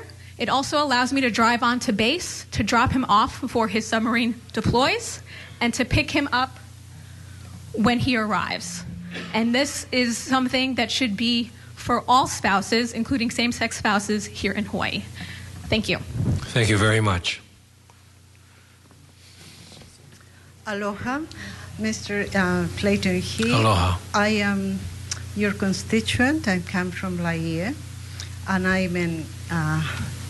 I strongly I strongly oppose the bill. I want to first say that I'm not against the people who decided to live in a same-sex union, and they have the freedom and they can choose to do that. But I also think that the gay community is trying to destroy families and destroy religion as it is. The leader of the gay community has said that one thing, the bottom line is to destroy society as it is. I implore you to please vote against this bill. Thank you very much. Thank you very much.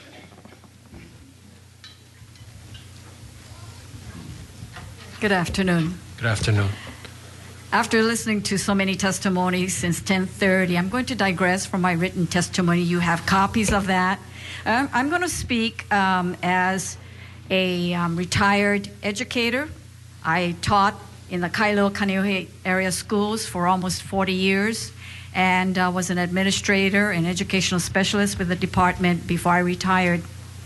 When I was teaching in the elementary school back in the 1960s, I taught health and science to 6th graders, and it came to a point where there was a curriculum in sex education. I taught sex education to 6th graders. Parents had the liberty to opt their children out of sex education. I felt, as a Christian, I felt very comfortable with the curriculum. Recently, I was made aware of the curriculum that has been implemented in certain states, and particularly in Ontario, Canada, where I was honestly very, very disturbed by the content, the visuals, the activities that were suggested in the curriculum. And I just pray that our teachers, school teachers, would not be forced to implement and teach that kind of curriculum once same-sex marriage becomes law in Hawaii. I also want to respond to earlier the approval by some representative from HSTA. So I respectfully disagree with them that there will be no impact on our educational system. We will be impacted for sure. Thank you very much. Thank you very much.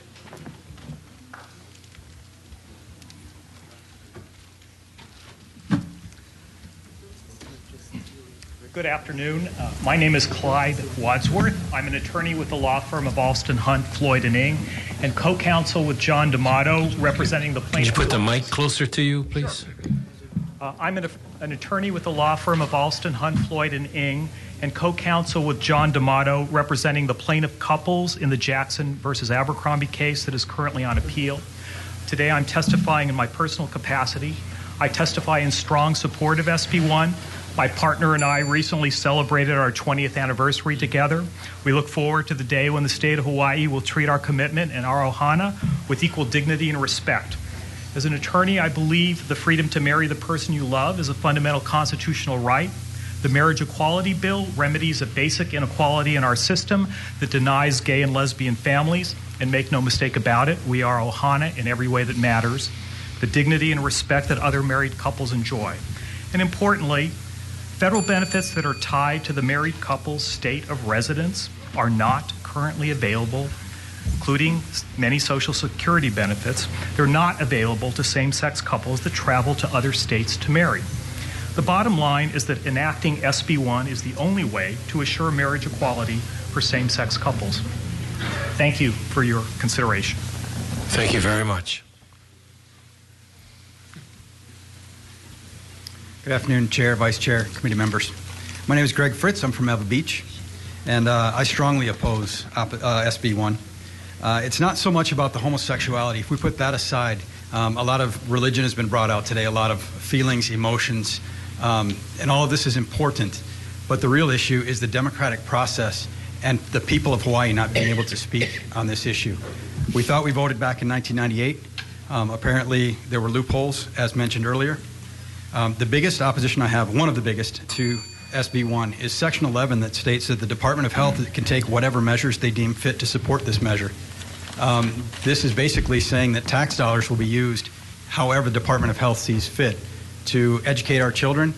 And again, the opt-out option hasn't been written in or anything like that. So there is concern that the dollars that we put in to state coffers will be used to further an agenda that may not be voted on or supported. Thank you. Okay. Questions, members? I just want to be clear with what you're saying. Section 11 of the bill refers to the Department of Health. You agree? Yes, sir. Okay. Do you understand that the Department of Health is not involved directly with the Department of Education? Directly, with yes, sir. you. Okay. And let me say then that as one of the individuals that had a hand in crafting the bill, that and I'm happy to put it in the committee report because you may be pointing to an area that needs to be enunciated, and that is that section pertains to the Department of Health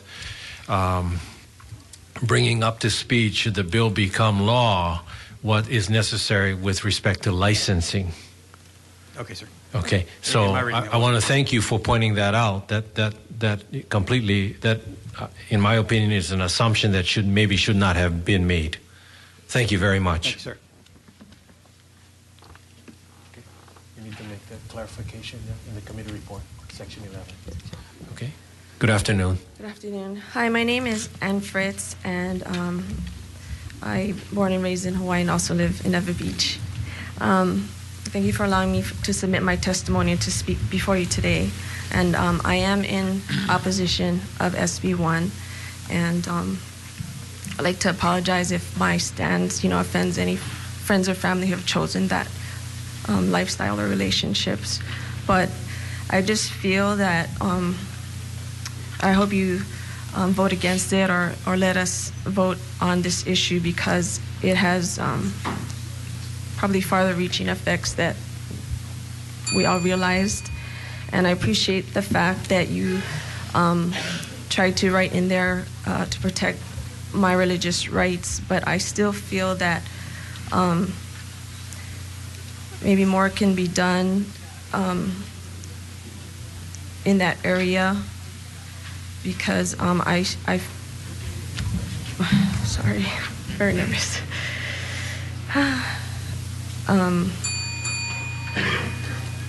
Because I personally believe in marriages between one man and one woman, and that our church, it would prevent our church from, myself personally and my church, from being a viable part of our communities.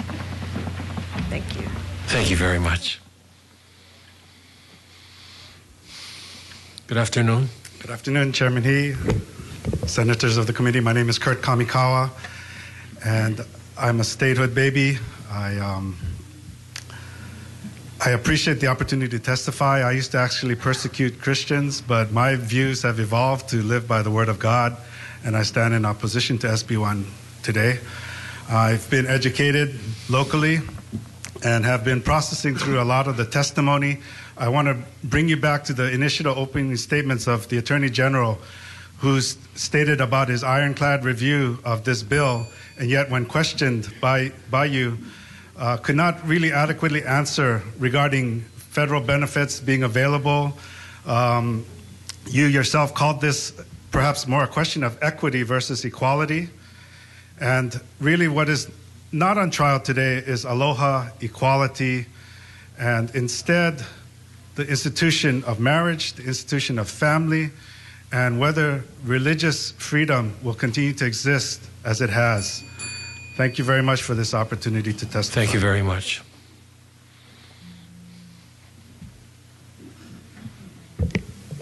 Good afternoon, Good Chair afternoon. He and other members. My name is Noelle Anance.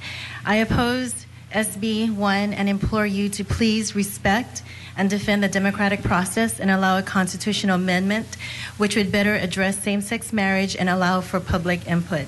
As a mom who's quite involved in my daughter's school,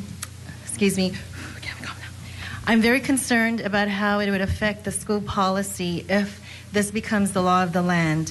At present, we parents still have the right to opt our children out if we feel certain topics might be too sensitive and not be fairly taught, which we were able to do. If this passes, I believe the parents' right might be restricted, and we won't have that right because it'll come across as being discriminating against that lifestyle. So, in closing, I would just like to say, if it is true that the attitudes have changed towards same-sex marriage, then please allow the people to vote on this crucial issue that will have a tremendous impact and ramification that has not been thoroughly thought out on our beloved INA and its almost 1.4 million residents. I believe all of you have been allowed to be in your position for such a time as this to uphold our state's motto, the life of the land is perpetuated in righteousness. In closing, as a reminder, our government is of the people, by the people, for the people. Thank you, and allow me to testify. May I ask you a question, please? Yes. You have repeated what has been said with other parents with respect to their concern about the Department of Education.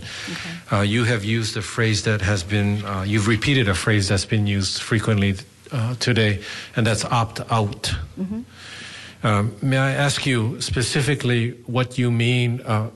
Well, let me ask you this. Do you agree with me that the bill before us, Senate Bill 1, does not comment or direct or compel the Department of Education in any way? It's totally unrelated. Do you agree with that, or do you have a different view, having read Senate Bill 1?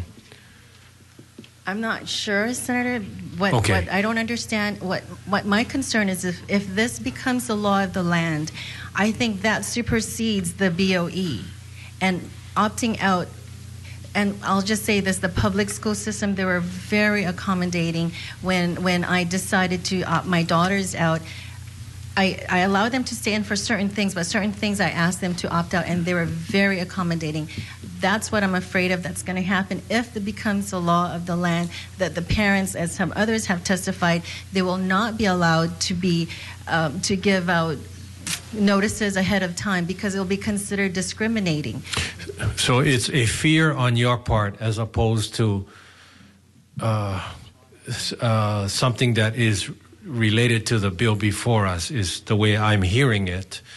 That you're fearful that if the bill were to become law, that your privilege or prerogative to opt out may be usurped by the Department of Education.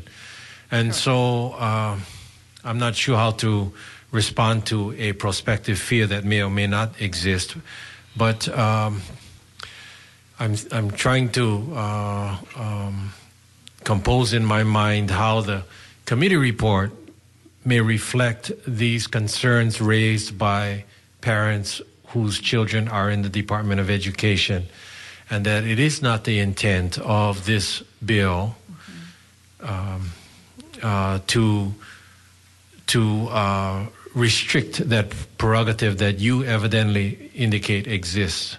I'm trying to, I will try to fashion some comment, and I wanted to clarify with you what that opting out was. Thank you very much. Thank you. You're welcome.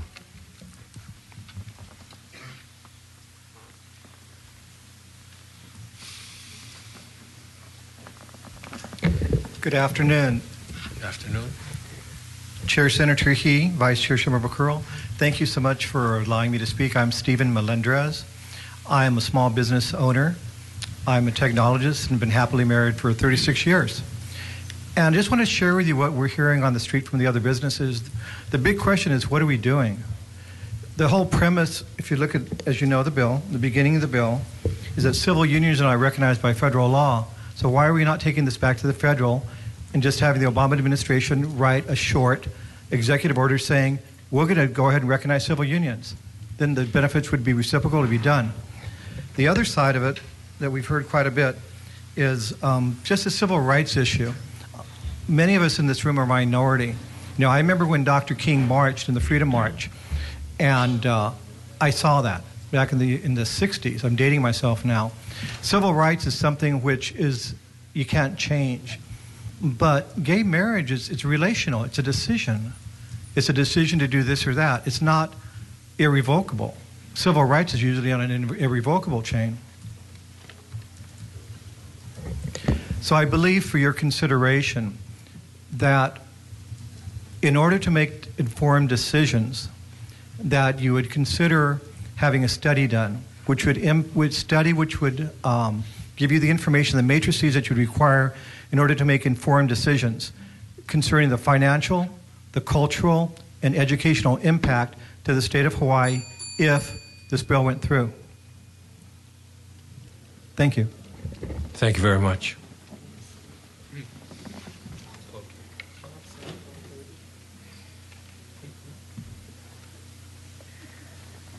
Good evening. I think it's evening.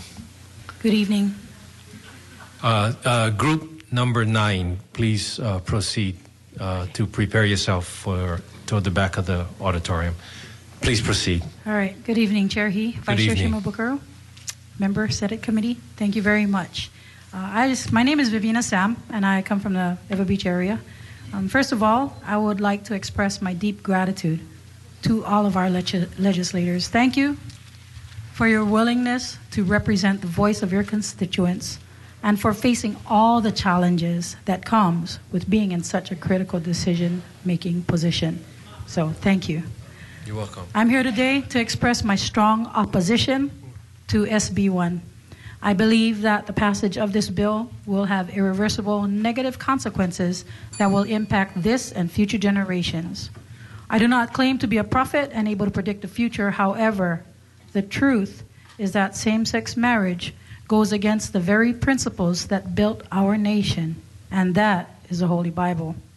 There's not enough time to quote scripture or to give evidence of how other states were adversely affected by the passage of this bill. However, I ask that you would allow the people of Hawaii to live out our state motto and let the life of our land be perpetuated in righteousness. We, the people, have chosen you to be our voice, and we cry out today, let the people decide. Our votes are from our hearts and are not pressured by any special interest groups. We know who our leaders are and what votes will be cast.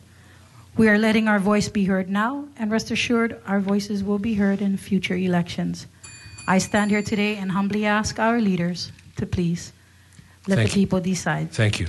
Thank you for taking the time to hear my testimony, and I pray that the wisdom from our Most High God will overflow to each and every one of you, and that blessings will fall upon you and your families. Thank you.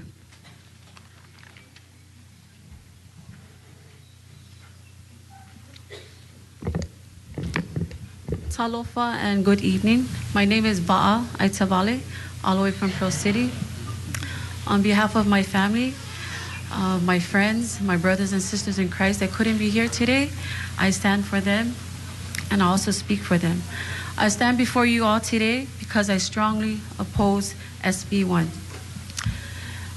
It's been a long day, so I'm just going to get to the point. I understand this is about equality, senators and legislators. If this is about equality, then let the people vote. Let us decide. Thank you. Thank you.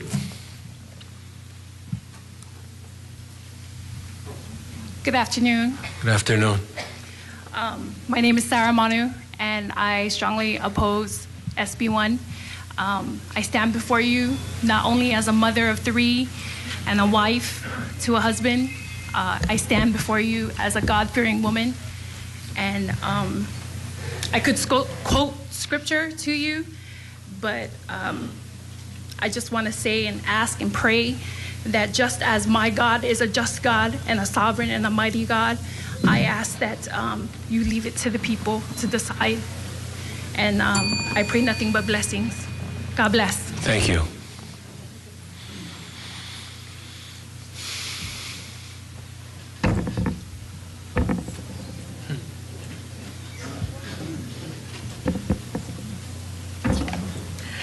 Good afternoon, Chair He. Good evening. Vice Chair. Good evening, Vice Chair Shimabukuro and members of the Judiciary and Labor Committee. I am Faith Strecker, resident and voter in the Waipahu District of Oahu, and I am in strong opposition to SB1 relating to equal rights. Marriage is not a civil right, and no court, including the Supreme Court, has ever said that it is. A constitutional amendment would be better to address same-sex marriage and allow for ample public input. SB1 is in violation of the First Amendment rights and does not allow me to freely express my thoughts, beliefs, and practice whatever religion I wish. Also, special session is not allowing proper vetting and discussion of this bill. Special session is circumventing democracy rather than promoting democracy. Same-sex marriage should not be passed in a special session because a 5-day special session is not enough time to discuss the most controversial issue of our time. A yes vote during special session is a no vote to democracy because the voice of the people is not heard in a 5-day special session. Thank you very much for your time. Thank you for all that you do.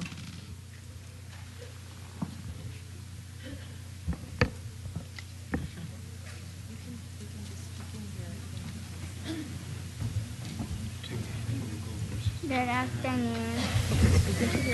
Your time is started. Go. Good afternoon. Good afternoon. I am Dawn Stecker, and I am 7 years old. And I go to a Christian school, Christian Academy. Why would one man and one woman if you cannot even have a child? And why would a child want to be in a house with one man and one woman and one woman? That is not marriage. Thank you for all you do.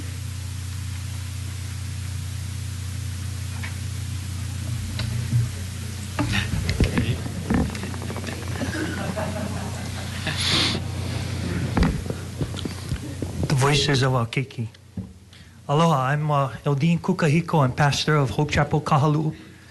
I want to first thank Senator He and Senator Gabbard. You are the only two senators that responded to my email, and I thank you very much. I really appreciate your caring heart. I'm opposed to SB1, and I agree with the shortness of the procedure. I have some other things that haven't been talked about here that I'd like to include. I have petitions from 600 people in my community that is against this bill, and I can give it to you, Senator.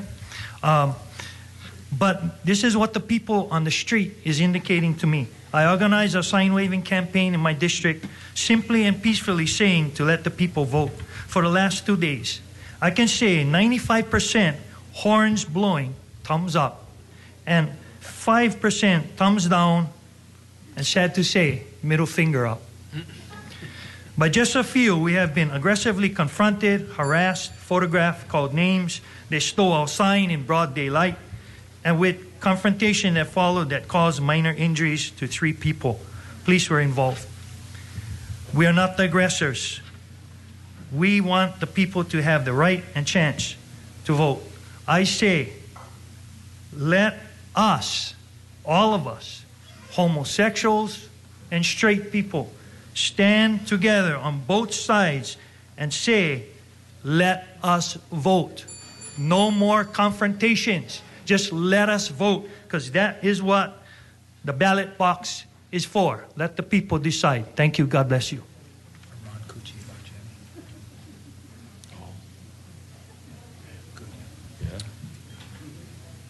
Hello, my name is Mark Wolfersberger. I appreciate the opportunity to testify today. Just right up front, I just want to state that I'm opposed to the bill. And I agree with the person that just was at the podium and everybody else that has said this. I believe that this vote needs to be delayed. The special session is not the right place to do this. I don't know if you've been keeping a tally of the people that have been coming to the stand, but I have. And it's interesting that about 70% of the people who've come to the stand have expressed opposition to this bill, which is about equal to the people that expressed, who passed the bill in 1998 with the constitutional amendment. It's also interesting to me that that amendment was passed with the legislature involved in the decision, but it wasn't passed with the governor involved. And I'm not sure why the governor is involved in this special session right here. This is his session. This is not the people's session. So your decision on this bill determines whether or not you are the voice of the people or you are the voice of the governor. I encourage you to be the voice of the people. Wait till he comes back. Another point I wanted to make, I agree with all the points that have been made on religious freedom. I won't go over those, but another point that I haven't heard, which is an issue for religious freedom, has to do with organization facilities. That is a source of revenue for religions. And if you restrict that source of revenue, you are also restricting the operations that they can pursue, and you are putting a restriction on the religions. So taxing them and forcing them into a position of deciding whether or not they'll be able to perform marriages or not based on that source of revenue is not the right direction. Another point I wanted to make, which I haven't heard, which has to go with not understanding is, sorry, just really quickly, immigration and the birth rate. Our birth rate's declining. People have said that homosexual relationships cannot reproduce. The one thing that's keeping the United States afloat and their economy is immigration. Our birth rate is declining, and this move would also help to decline our birth rate. So I don't believe we've considered all the issues yet. This needs to be done in a regular legislative session. Thank you.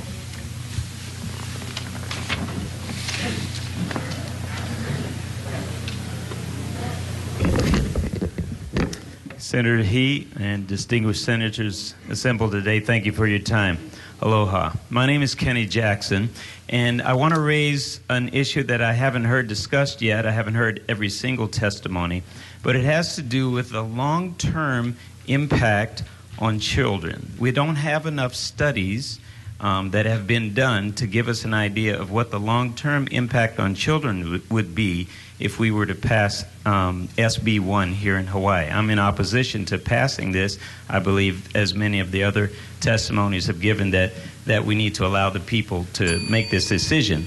But there was a study done in Norway and Sweden that demonstrated that 50% of homosexual couples' relationships ended in divorce, and 167% of lesbian couples' relationships ended in divorce. The question is, what impact does that have on children? That's the question. And I believe that we need more time. This session needs to be ended and it needs to be decided by the people. Thank you for your time. Thank you.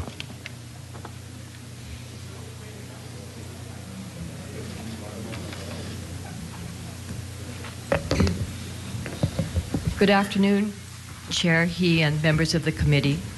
My name is Sharon Nagasako, and I thank you for this opportunity to testify. I am opposed to SB1 for a number of reasons. The first and foremost being that Almighty God, the creator of our universe, also created the institution of marriage to be the union between a man and a woman. Since none of us here today is God, who are we to change his definition of marriage? And yet, sadly, there are some who are battling to do just that. During the past several weeks, Hawaii's legislators have been inundated with facts, figures, and statistics from both sides of the marriage issue. You have probably heard it all, so I won't add to your information overload. I would just like to tell you that while I was gathering petition signatures to oppose both same-sex marriage and the special session, while most people were opposed to this special rights bill, everyone I spoke with was infuriated that this special session was being convened. Comments from, why don't the legislators just wait until January to take up this bill, things like that, or that we already have a constitutional amendment on the book. So on behalf of those people who are there throughout our islands, who signed the petitions, I ask that you listen to your constituents and vote no on SB1. But even better, be a good steward of the trust the voters have put in you, as well as those hard-earned taxpayers' dollars, as one day you will be just constituents like we are. Would you like to be treated the way you are treating us? Thank you very much. Okay. Can you take hold?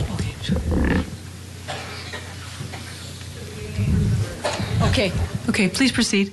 Thank you. My name is Greg Reuel, spelled R-E-U-E-L, and I appreciate being here. I appreciate the order that you've placed into today. I came early, got a number 9 that gets you on at 5 o'clock. And nonetheless, you had order in what was going through, and there has not been chaos. I commend you for that. In the same respect, marriage has order. To change order brings consequences. I feel that you have a very delicate balance that you're trying to work with, and that is the pursuit of happiness, civil liberties, and joy versus natural law. You have the right and liberty to jump off a cliff, but natural law will have consequences with it. I believe the change of marriage as it is instituted between a man and a woman brings consequences with us. My name is spelled Reuel, R-E-U-E-L. I bring that up because that's the name of the father-in-law of Moses. In the Bible dictionary, there's a definition for our name. It's friend of God. I ask you very, very politely, please don't change the definition of marriage of my good friend. That the center point of his plan of happiness is marriage between a man and a woman. Thank you. Thank you.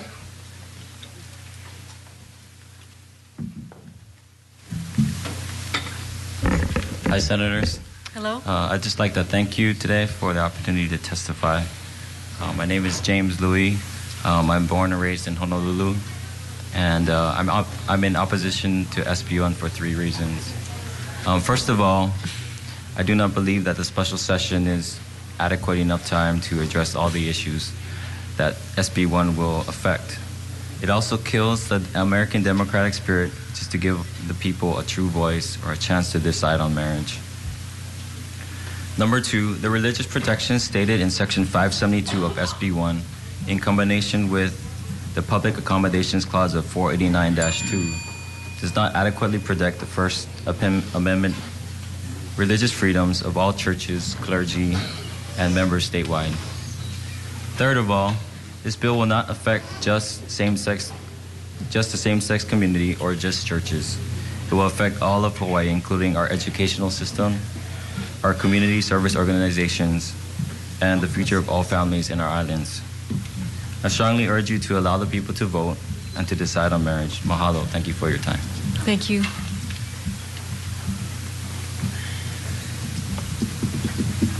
Good evening. I'm Barbara O'Neill, and I oppose SB1 on the same reasons a lot of people have already stated, that it's not going through the normal process a bill should go through. But also, I wanted to talk about Senator He asked a pastor in Group 1 this morning. Can you speak to the mic, please? Oh, am I not? Okay, yeah, it's better. Okay, is that better? Does my time start over?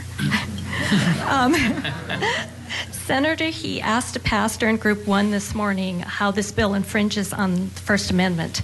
And I am a voter in Kapolei, and Senator Gabbard is my senator, and he was censored in 2009, and I guess my time didn't start over, for violating the Democrat Party of Hawaii platform on equal rights.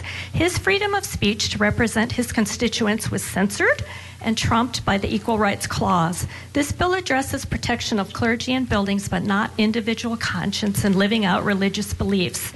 So I'm pretty sure that my First Amendment right on this topic will always be trumped by the Equal Protection Clause. Even though homosexuality was dropped from the Diagnostic and Statistical Manual for Mental Disorders, there are many other paraphilias listed, and I'm concerned about marriage equality and what that actually, how's the B in LGBT going to be handled when that comes up. I wish I had more time to talk about the changes historically that have happened to the DSM and the activism that the pedophilics are now doing in succeeding in changing the DSM-5 this year. Thank you. Thank you.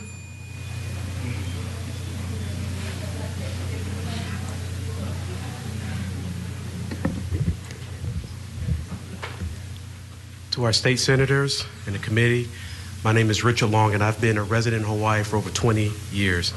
I strongly urge the Senate not to approve the Hawaii Marriage Equality Act of 2013 and to respect our sacred democratic process. For such an important and sensitive topic as this, has our elected officials reached out or engaged its voters on this topic? Per our state's preamble, has our legislators sought for divine guidance for this major issue? Our motto declares, the life of the land is perpetuated in righteousness. If we do what's morally right, then we will continue to have life and peace in our state.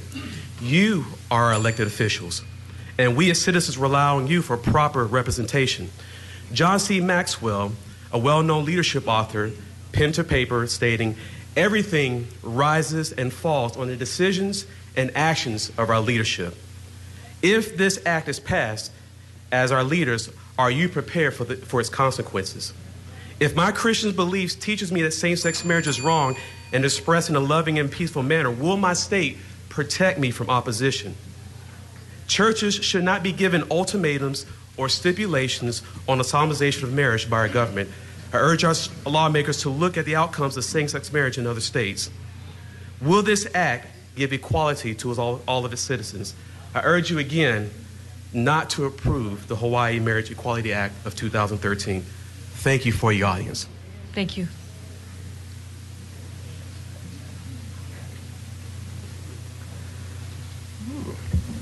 I'm not that tall. Aloha. Aloha. I'm Roberto Sebastian Leon. I am from California originally, but I am a registered voter here. Been here for 2 years now. So take my word or not, but I believe that with this, we don't have enough information to go forward. I'm opposed to this bill. There's so many ramifications that could come through when we're talking about education and health and all these different things. It's not this bill, but it is what this bill will bring. This bill sets a precedent for other things. Also, I am for respect. Everybody needs respect. Nobody should be discriminated against. God loves everyone, sinner and saint, and anybody in between. And I know that if we do things too fast, it won't go the way it should. And I say these things in the name of Jesus Christ. Amen. Thank you.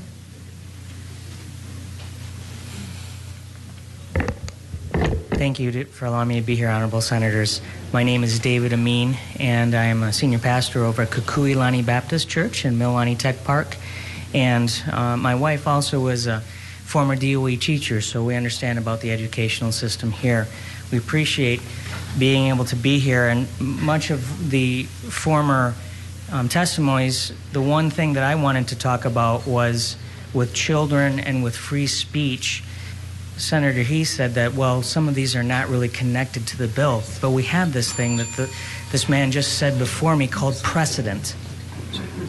And if we look at what happens in certain states, and of course in Canada, and in some Scandinavian countries, there are some places where the Bible itself is deemed as hate speech. And so therefore, the concern is the precedent that will be set with this bill. And maybe, as Senator He said earlier, he didn't know how to respond to the one lady about her fear of something in the future. Perhaps you could put some other exemptions in there with regard to that free speech. I don't think it would fly with perhaps some of the LGBT groups. I have no hatred or animosity of them, and I never preach any of that. But I'm just saying that that is the valid concern about the precedent that is set for us. Okay, thank you. Thank you.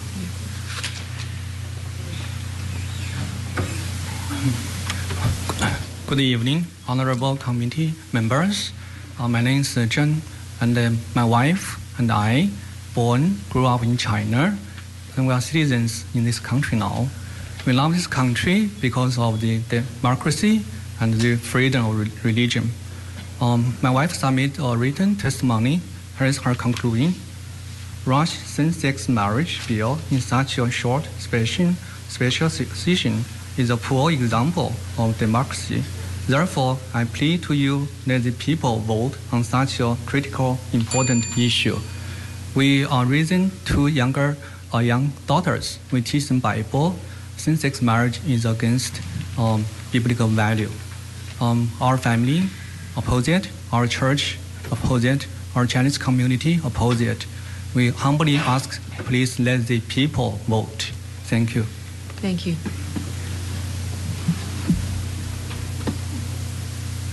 Good evening, committee members. I'd like to ask two questions first, please, before I give my testimony.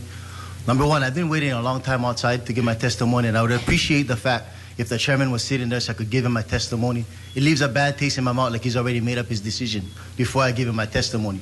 Second question is, would it be all right for me to recuse myself and wait until the chair returns to give my testimony and not lose my place in line, because I've been waiting for a long time?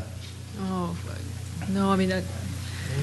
Please, I ask you. I mean, if I'm going to wait this long to give my testimony, I humbly ask that the chairman is sitting there when I give it. That's mutual respect. Okay. Okay. Well, I'm the vice chair. Yeah. I'm the vice chair of the committee, and I'm authorized to take testimony. So, yeah, it's hard for him to be here for the entire, it's such a long thing. He's probably listening on the intercom anyway. Mm-hmm. But you understand my point, though. I've been waiting a long time. Would it be all right, ma'am, then if I sit and recuse myself and not lose my place in line, and when he comes back, give my testimony? Or is that not allowed? I don't believe that's allowed. No. Yeah, I mean, other people didn't get that either, so. I understand, but I believe I'm the first person that brought that to light, that I wanted him up there when I gave my testimony. Did you submit written testimony? Yes, I did. Okay. I mean, so we're in receipt of your testimony. So the answer is no. The answer is no? Yeah, unfortunately, just in the interest that we just don't have the time to do that.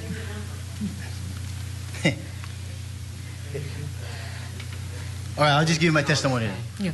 All right, committee members, my name is Ronald Nips. I would like to thank you for this opportunity to give my testimony. I'm providing testimony in strong opposition to Senate Bill 1.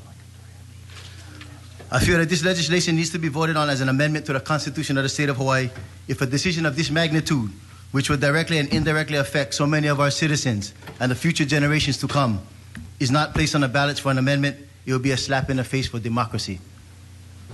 A vote was held on similar legislation in 1998, and I strongly urge you to consider the same course of action. Both sides have an argument for their views. Both sides have provided testimony here today. Regardless of what is required at the minimum to pass this legislation through this special session, I ask that you do the right thing, move to suspend Senate Bill 1 and introduce the necessary legislation for a vote by the people to make an amendment to the state constitution. The results of that vote should be the determining factor. Once the vote is completed, a clear vision of where the majority of the voters stand on this issue will be provided. That would be the correct time to move this bill forward if it is warranted, not now. Thank you. And what was your name again? My name is Ronald Nip, N-I with 2 P's. Ronald Nip. Yes. Okay. Thank you.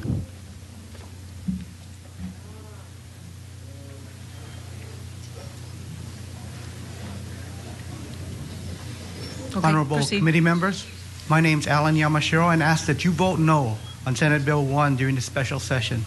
Many would have us believe that supporting this socio-economic experiment through a craftily worded administrative change in the law has benefits that outweigh the sociological impact of same-sex marriage.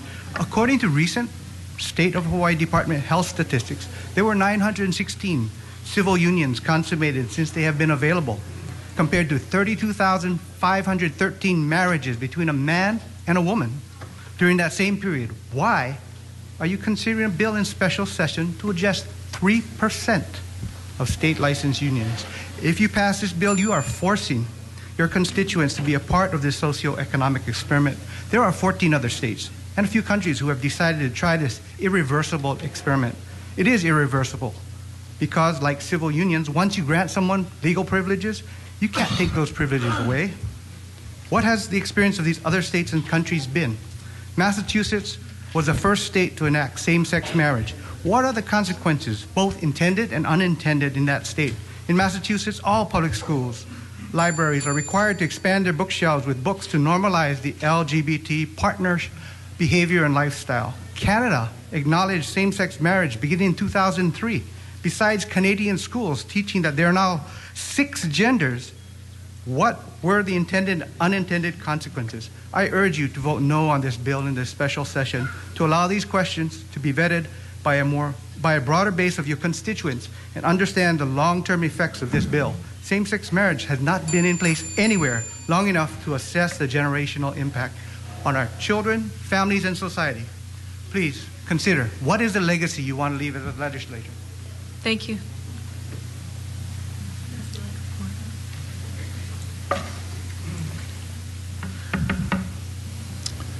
Aloha. Aloha. I'm grateful for the opportunity to stand before you. My name is Arthur Hanneman.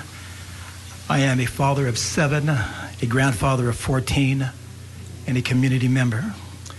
I believe, as do thousands, that a life-changing decision of this magnitude should not be rushed through.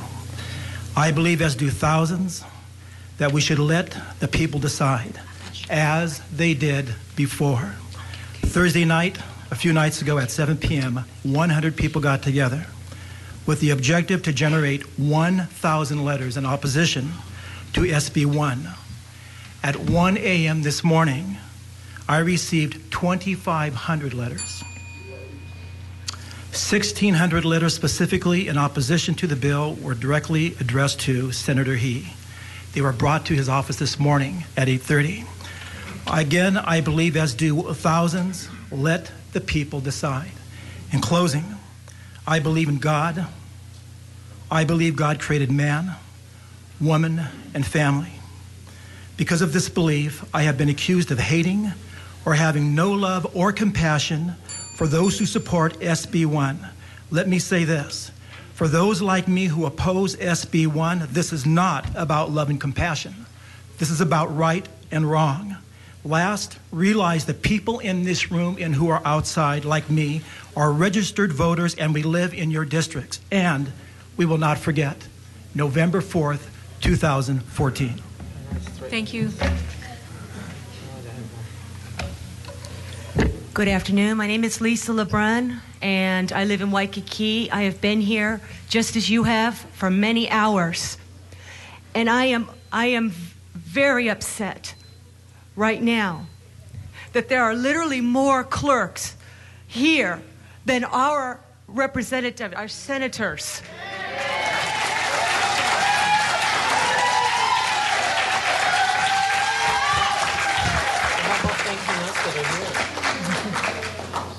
I say that with respect. My husband and I have lived overseas for over 20 years. And this is the first time in my married life that I have been back in the United States. People have died for us to have the right to have these freedoms.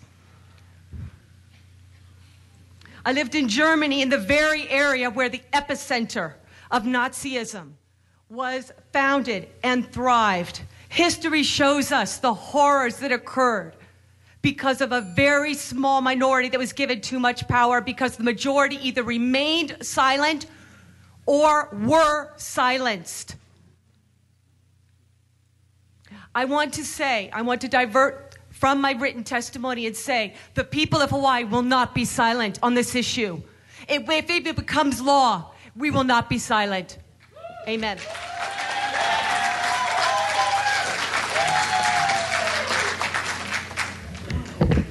Oh, and sorry, before you start, people in group 10 can start to approach the rostrum.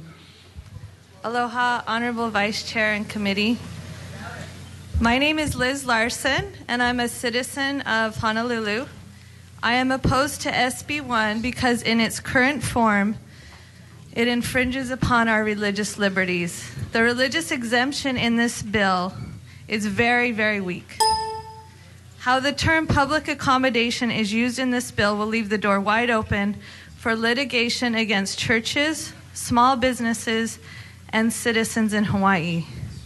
You must vote no to this bill. We must look at these important issues in detail during a regular session so that the people can understand the ramifications of the bill.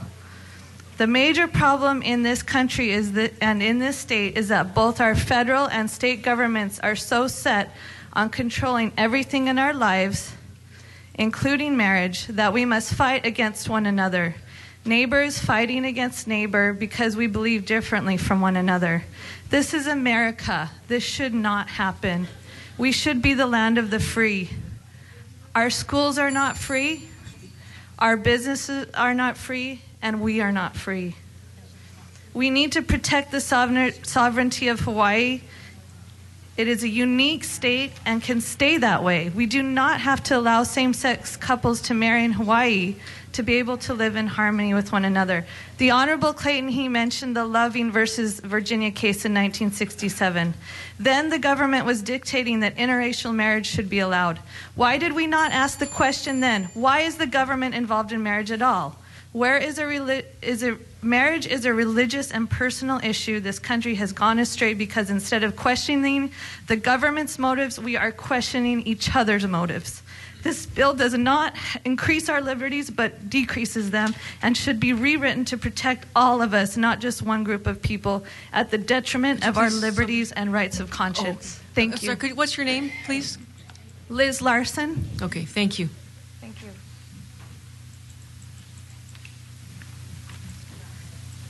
Hello, my Honorable Chair, Vice Chair, and Committee.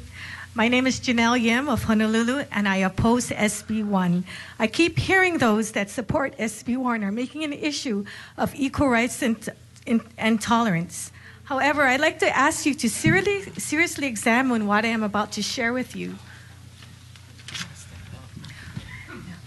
While working on my Master's of Social Work degree at the University of Hawaii, a colleague and I decided to do a qualitative research on the transgender population. Note, my colleague is a lesbian and is a dear friend of mine today. Our primary purpose of this research was to find what kinds of oppressions the TGs faced. However, due to the lack of support with the female-to-male population, our study was based on the male-to-female transgender population. To our surprise, our findings showed something quite disturbing. Here is what we discovered. All of those who were interviewed passionately expressed that they have been discriminated the most against by gay men than any other population, including heterosexuals, women, and straight men. They continued expressing how some of these gay men would at times let them know that they were a disgrace to the male gender. They also stated that they were treated with malice, cruelty, hatred, embarrassment, and shame. What is interesting about this finding is the fact that these gay men have also felt and experienced the harming effects of intolerance. Yet they are now displacing this same type of inhumane behavior on this transgender population. You would think there would be some empathy and tolerance to what these gay men have experienced. Okay. I'm almost done. Okay. Bear with me. Please summarize. Dallin H. Oaks, a former state Supreme Court judge, stated, "The prospect of same-sex marriage has already spawned legal collisions with the rights of free speech and of action based on religious beliefs. For example, advocates and government officials in certain states already are challenging the long-held right of religious adoption agencies to follow their religious beliefs and only place children in homes with both a mother and a father. As a result, Catholic Charities in Boston has stopped offering adoption services." Other advocates of same-sex marriage also suggesting that tax exemptions and benefits be withdrawn from any religious organization that does not embrace same-sex unions. Okay, thank you. Can we get your name, please? My name is Janelle. Now, is this about equal Janelle- rights and tolerance? Think about it. Janelle Lau? Janelle Yim. Janelle Yim. Okay, thank you. Okay, one announcement before we continue.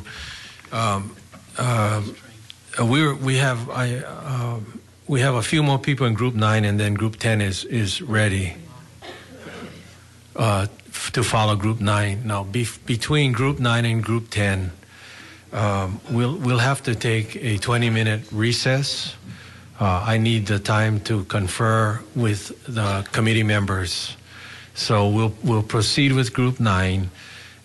Group 10, we'll take a 20-minute recess before engaging in Group 10. We have 7 more groups to go following Group 10, and it's 5:30. So would you please proceed?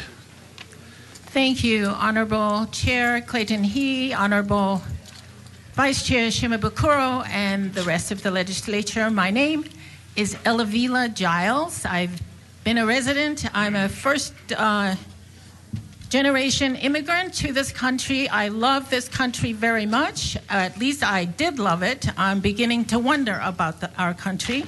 But the reason that I'm here is to strongly oppose SB1. The reasons, I have many, many reasons, but one of them is primarily its intent to redefine the most core institution of society and marriage. The sacred nature of marriage is closely linked to the power of procreation. Only a man and a woman together have the natural biological capacity to conceive children. The power of procreation to create life and bring God's children into the world is sacred and precious. Misuse of this power undermines the institution of the family and thereby weakens the social fabric. Strong families serve as a fundamental institution for transmitting the future generations the moral strength, traditions, and the values that sustain civilization. I just want to give an example of something that worries me greatly because I have children, grandchildren. A lesbian who teaches 8th grade sex education in Massachusetts told NPR that she teaches her children how lesbians use sex toy to have intercourse. If anyone objects, she says, "Give me a break, it's legal now." One father was jailed after protesting because his son, a kindergarten student, was given a book about same-sex couples.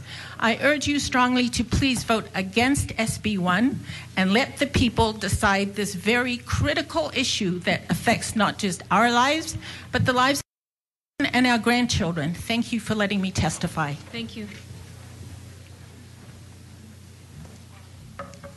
I'm as mad as you know what, and I'm not going to take it anymore. Jesus would not approve of this fanaticism. what I'm seeing and hearing is a lot of Pharisees. Sorry. My name is Distinguished Legislators. My name is Tim Earhart. I'm a member of Dignity Honolulu and the Gay Men's Chorus of Honolulu. One of our members, Eddie, gave me permission to tell his story. He met his partner when both were 14. They joined the Army together and were stationed in the mainland. Together they had a son by surrogacy. When their son was a few years old, they were sent to Afghanistan. Eddie's mom took the boy to care for. They were not married, and this was before the repeal of Don't Ask, Don't Tell, and DOMA was declared unconstitutional. A year and a half ago, our chorus member's partner was killed by an improvised explosive device, an IED. Ed's commander sent him home to properly mourn, and he shared his post-traumatic stress disorder with other members of the chorus. After our last concert, he was sent back to Afghanistan. He emailed us saying, "For those I love and care about, I will sacrifice." A few weeks later, he was shot in the chest and medevac to Germany to be operated on. He pulled through. In Hawaii, there are 45,000 active military and 14,000 retired military. Many gay and lesbians who want to marry their same gender. Will they have to travel to California to marry? If they are willing to die for their country, why can't they marry who they want to?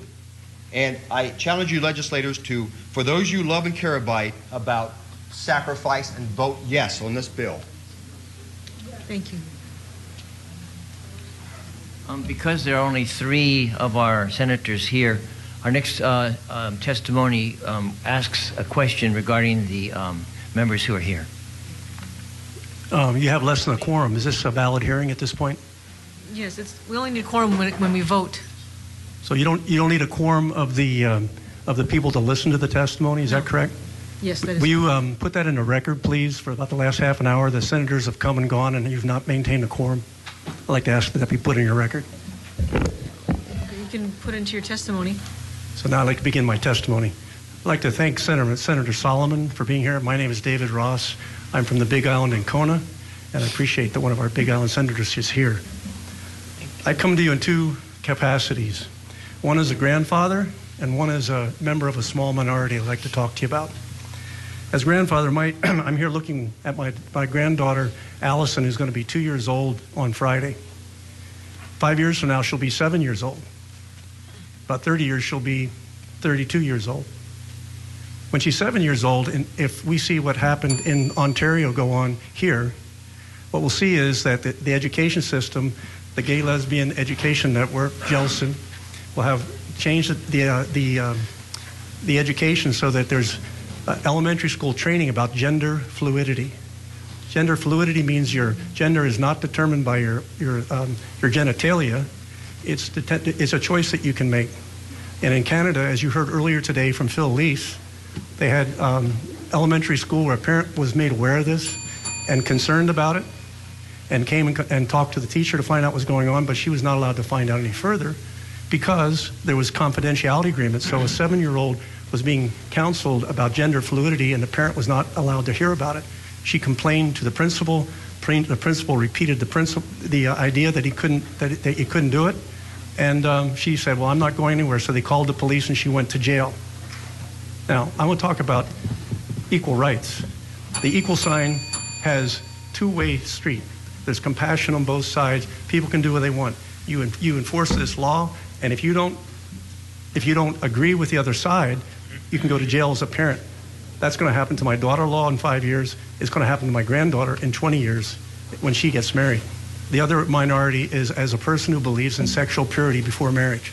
A very small group, probably in Hawaii, but that's a minority group.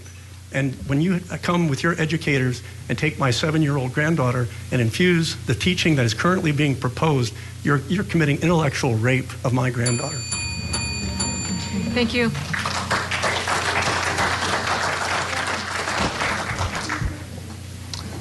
Before I start, is it possible to have our other senators come in, and particularly our chairman, because he came in and no one told him that that those who are here, testimony providers, requested that the chairman be here. We are grateful that you're here, Vice President, but no one told him that we wanted him to be here along with, now we're down to 3.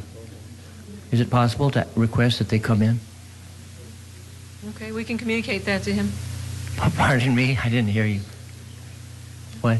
But if it's up to you. If you don't want to testify, you don't have to. We want to, but we think it's important enough. We've taken the time to come here, and we took a break, and we're here, and this is such an important issue that we could have at least told the chairman that we want him to be present. It's been said that the committee members have already made up their mind, and so it doesn't really matter what we say. I would think that it does matter. Is it possible to at least request that, or let him know that we would like the chairman to be here with the vice chairman? Yeah, Is that fair? You just did. And Oh, it's you on did? TV. So he's coming. No, I don't know. You just made the request. You have the freedom of Well, speech. can you let him know?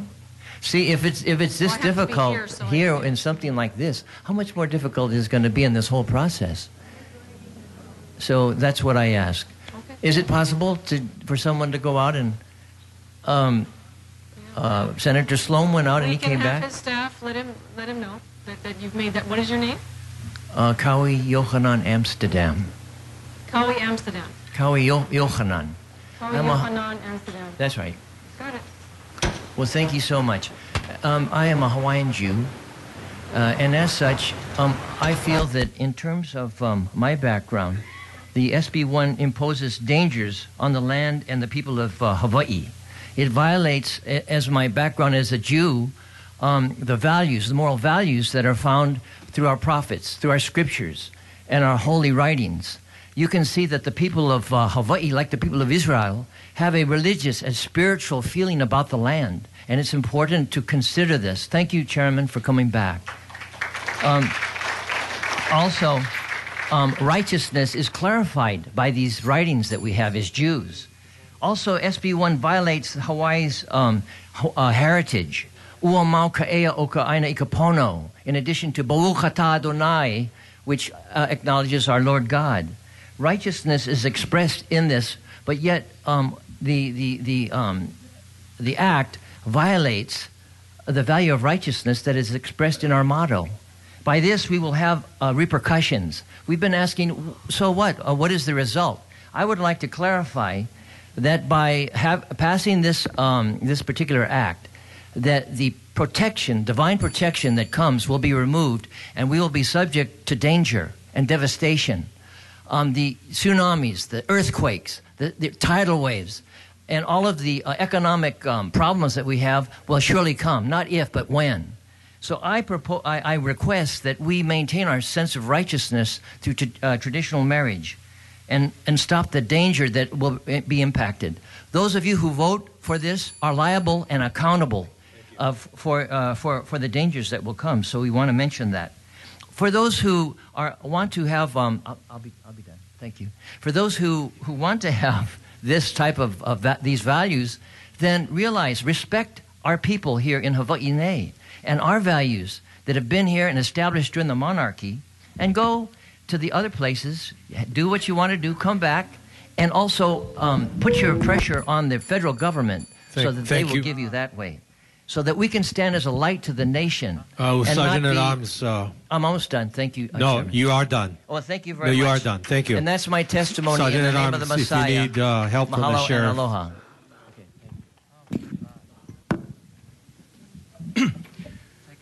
Aloha. My name is Kali Fermantes. I'm from Hau'ula, and I oppose same-sex marriage.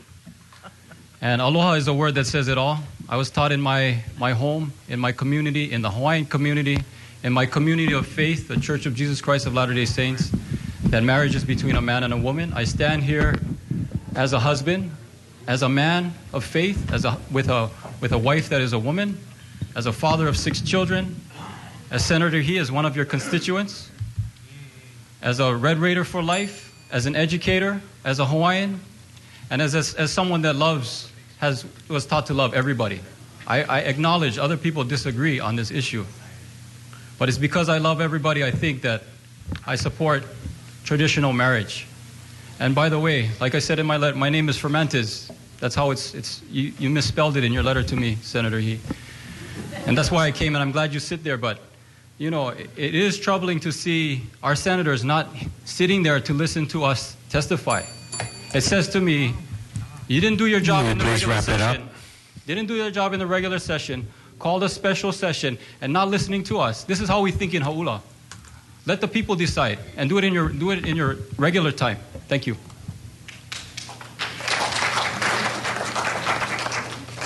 I'm going to ask one last time to please refrain from clapping. Up to this point, I think that it's been a very orderly proceeding. I hope that it stays orderly. Please proceed. Honorable panel, I'd like to say thank you for hearing our voices today. I'm a parent in this wonderful state of Hawaii. I'm blessed to be here, but I do have concerns that this bill is affecting and will affect our school children.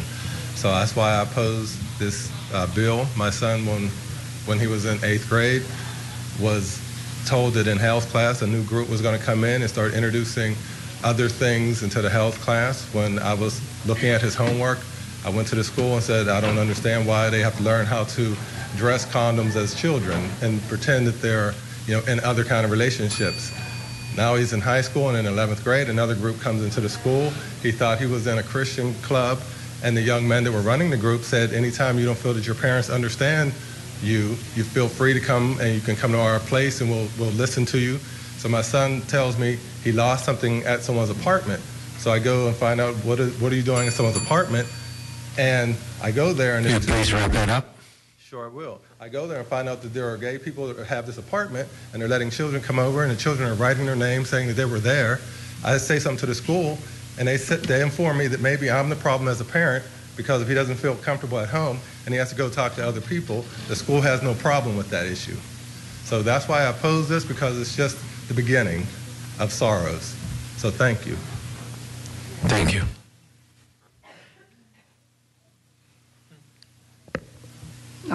Senator Clayton He. My name is Pastor Virginia. I'm out from the Prayer Center of the Pacific. I'm also a healthcare provider. I believe that, you sit there and all the legislators, they see numbers, but I'm in the trenches. And I'd like to share an incident. Addressing the issue at hand, a young man lays in the hospital. He's ashamed, suffering, dying of full-blown AIDS because his lifestyle choices have been anal sex with another man. Yes, his partner was at his bedside with pain and sorrow. Their family all suffered. Their hearts were so heavy because of their choices. Who paid the hospital bill? He was unable to work for a long time, and this was self-afflicted. It's not about equal rights. It's about a lifetime choice. This is not natural, and it'll affect the very fabric of our society. There's been no such practices since the beginning of society. It had always been a man and a woman in wedlock. Like everything else, did your committee do an impact study on society? There are facts coming out of Massachusetts and Canada on the same-sex marriage. It affects and its effects. Have you studied the facts and weighed the costs and how it impacts the state of Hawaii as a whole? Please, don't hastily decide. Hear the voice of the people. I hope and pray that you feel the conviction in your heart. We, the people of Hawaii, who you represent, want to decide as a citizen. We want due process. Thank you. Vote no to SB 4. Okay, thank you. Members, it's 5 after 6. We'll take a short recess and reconvene at 6:30. Members, if you would follow me to the exit.